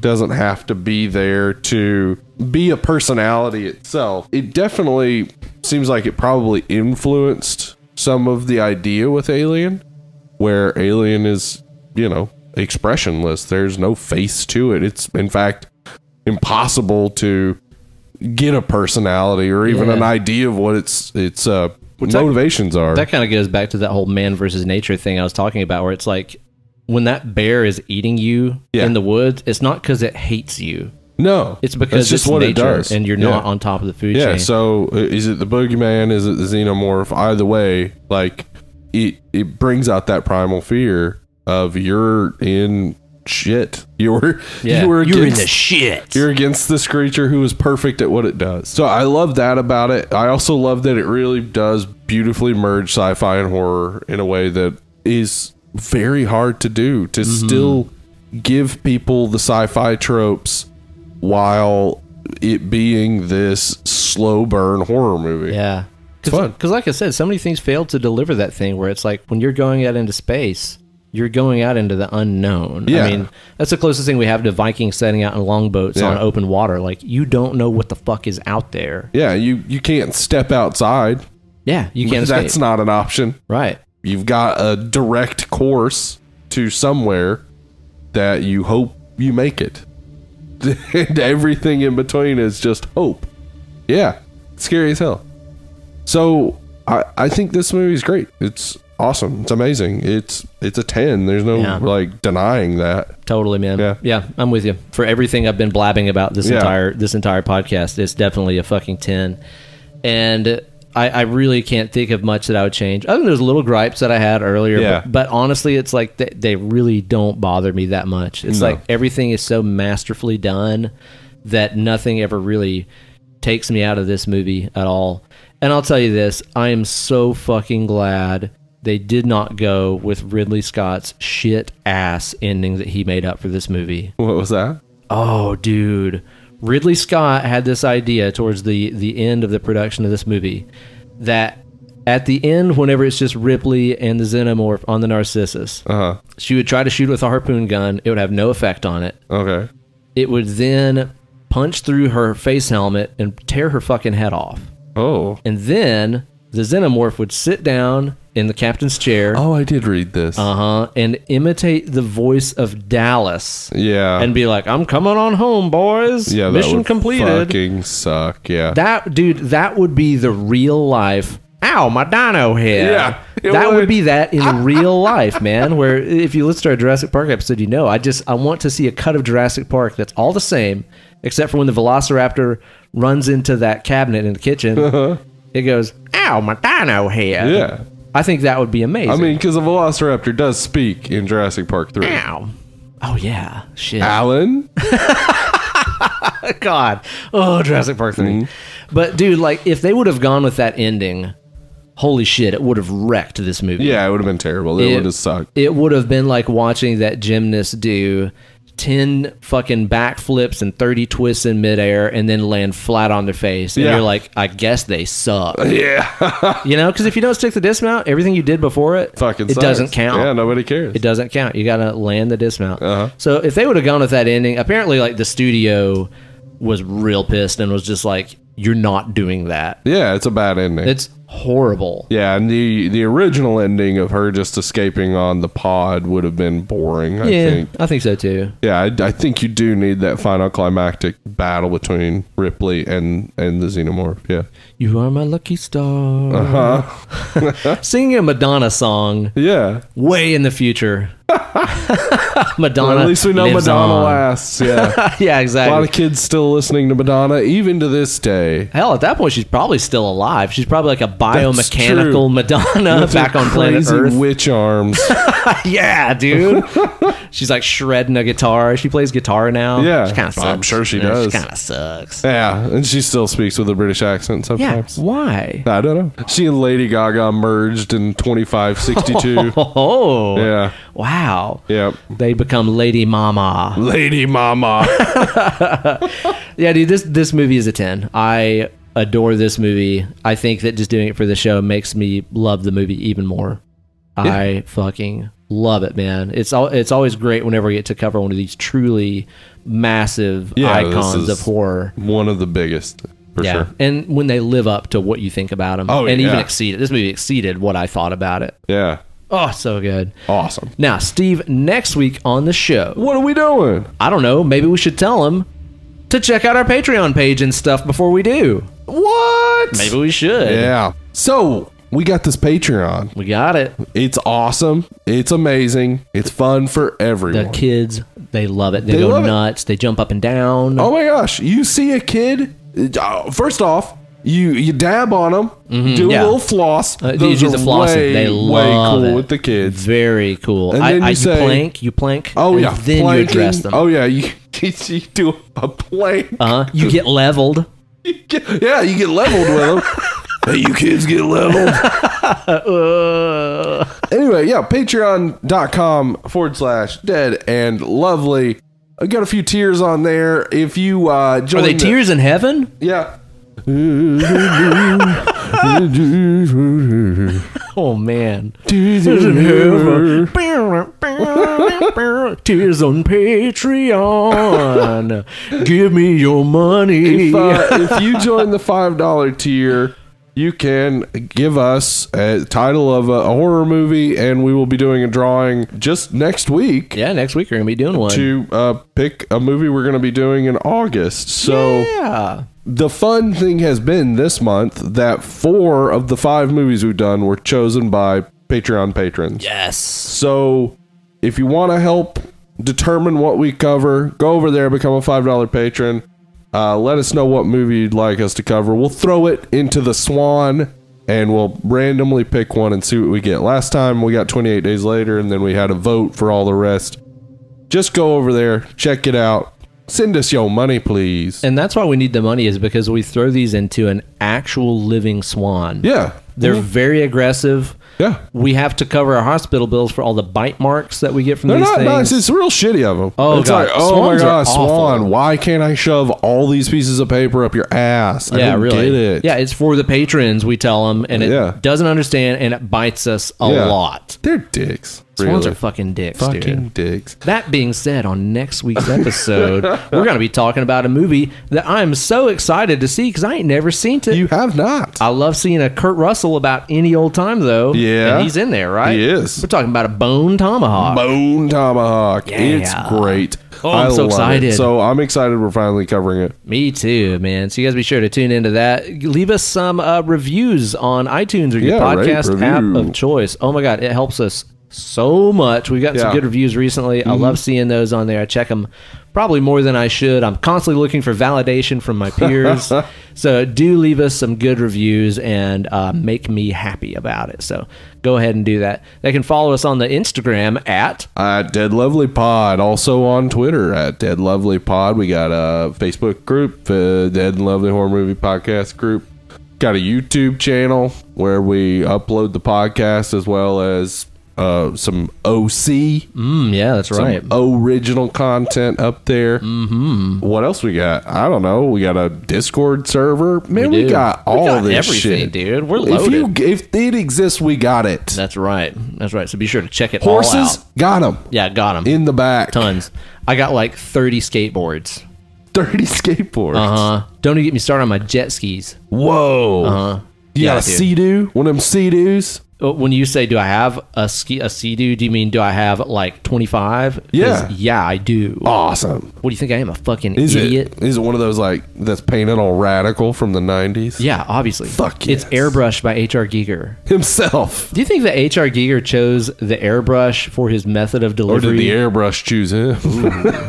But do you think he did it because like he was like, all of these people, they are using the airbrush and painting the unicorns and the rainbows. I think the wizards on the side of the van. People are using the airbrush for the wrong purpose. I want to make Dick Alien. I bet Freud would have a heyday with Alien. Yeah, I bet he would. But he'd be all coked up, so, like, you know. I bet couldn't get him to Fraser shut Crane up. and Niles Crane would have a heyday with this movie. Oh, yeah, they'd be like, oh, it's trite and pedantic, Niles. It's actually a pretty good Fraser. Yeah, that kind of came out because That's I'm not sick. bad. That's not bad I at don't all. know if I could do that. Yeah, it's over. It's done. It's over. Sherry Niles. You sound like you need a sherry on the rocks over there. I need a sherry Niles. Well, thank you guys so much for listening to this episode. It's been fun. You guys have been great. We have been Uncle Ben, Hollywood Steve. and or Dead and Lovely. That is We'll us. see you guys next week. Bye-bye. Don't catch a cold. Don't catch a cold. Man, that Gadget. I remember watching Inspector Gadget as a As kid. we all did. And there's like a through line where he's fighting evil villains, Yeah. but like I don't remember a damn thing about that show except like I watched a lot of episodes of it. I'll tell you a few things about it that come to mind when I think about Inspector Gadget. Okay. I think about how Dr. Claw was the Yeah. greatest unsigned death metal vocalist of all time. Yes. Get you, Gadget. Yeah. Uh-huh. Definitely a big influence on Cannibal Corpse. True. Definitely. I also remember being very confused about the relationship between Inspector Gadget and Penny, which was his niece. His niece. But he's a robot. He's a robot man, yeah. Yeah. So what do you think that Inspector Gadget's brother or sister is like? Because that's his sibling's kid. Right. Are they also robots, or are they just really jealous that their brother Inspector Gadget gets all the cool stuff? But maybe he got Jesus. like blown apart in like a terrorist attack. and they I had to, like, I rebuild him. assume that's what had to have happened, that like he had to be rebuilt. But he seems so good natured. He doesn't seem to have all the kind of Well, like. maybe they erased like the trauma from his Oh, head. man, could Yeah. be. Like I would love if there was a through line of him getting like RoboCop style flashes of his former life. Yeah, exactly. Like getting real quiet and Penny being like, what's going What's the on, matter, Uncle Uncle? Gadget? And he's like remembering the shit. It's just Yeah. like the Vietnam helicopters flying by, his glazed over eyes with his Yeah. thousand Just yard flashes stare. of a woman saying bye and then blood splattering on her face. And The he's like, untold what dark happened? story of Inspector Gadget. Yeah. What if like Christopher Nolan directed an Inspector Gadget movie? There you go. His next project is like Yeah. a gritty, realistic Inspector Well, Gadget. he'd have to figure out a way to shove it up its own ass. So, yeah. yeah. And never call him Inspector Yeah. Gadget or It would anything turn like that. out that he wasn't really Inspector Gadget the whole time. He was just having a delusion. Like 3 levels of delusion. It was actually the dream of a robot to be a man. What? Wah.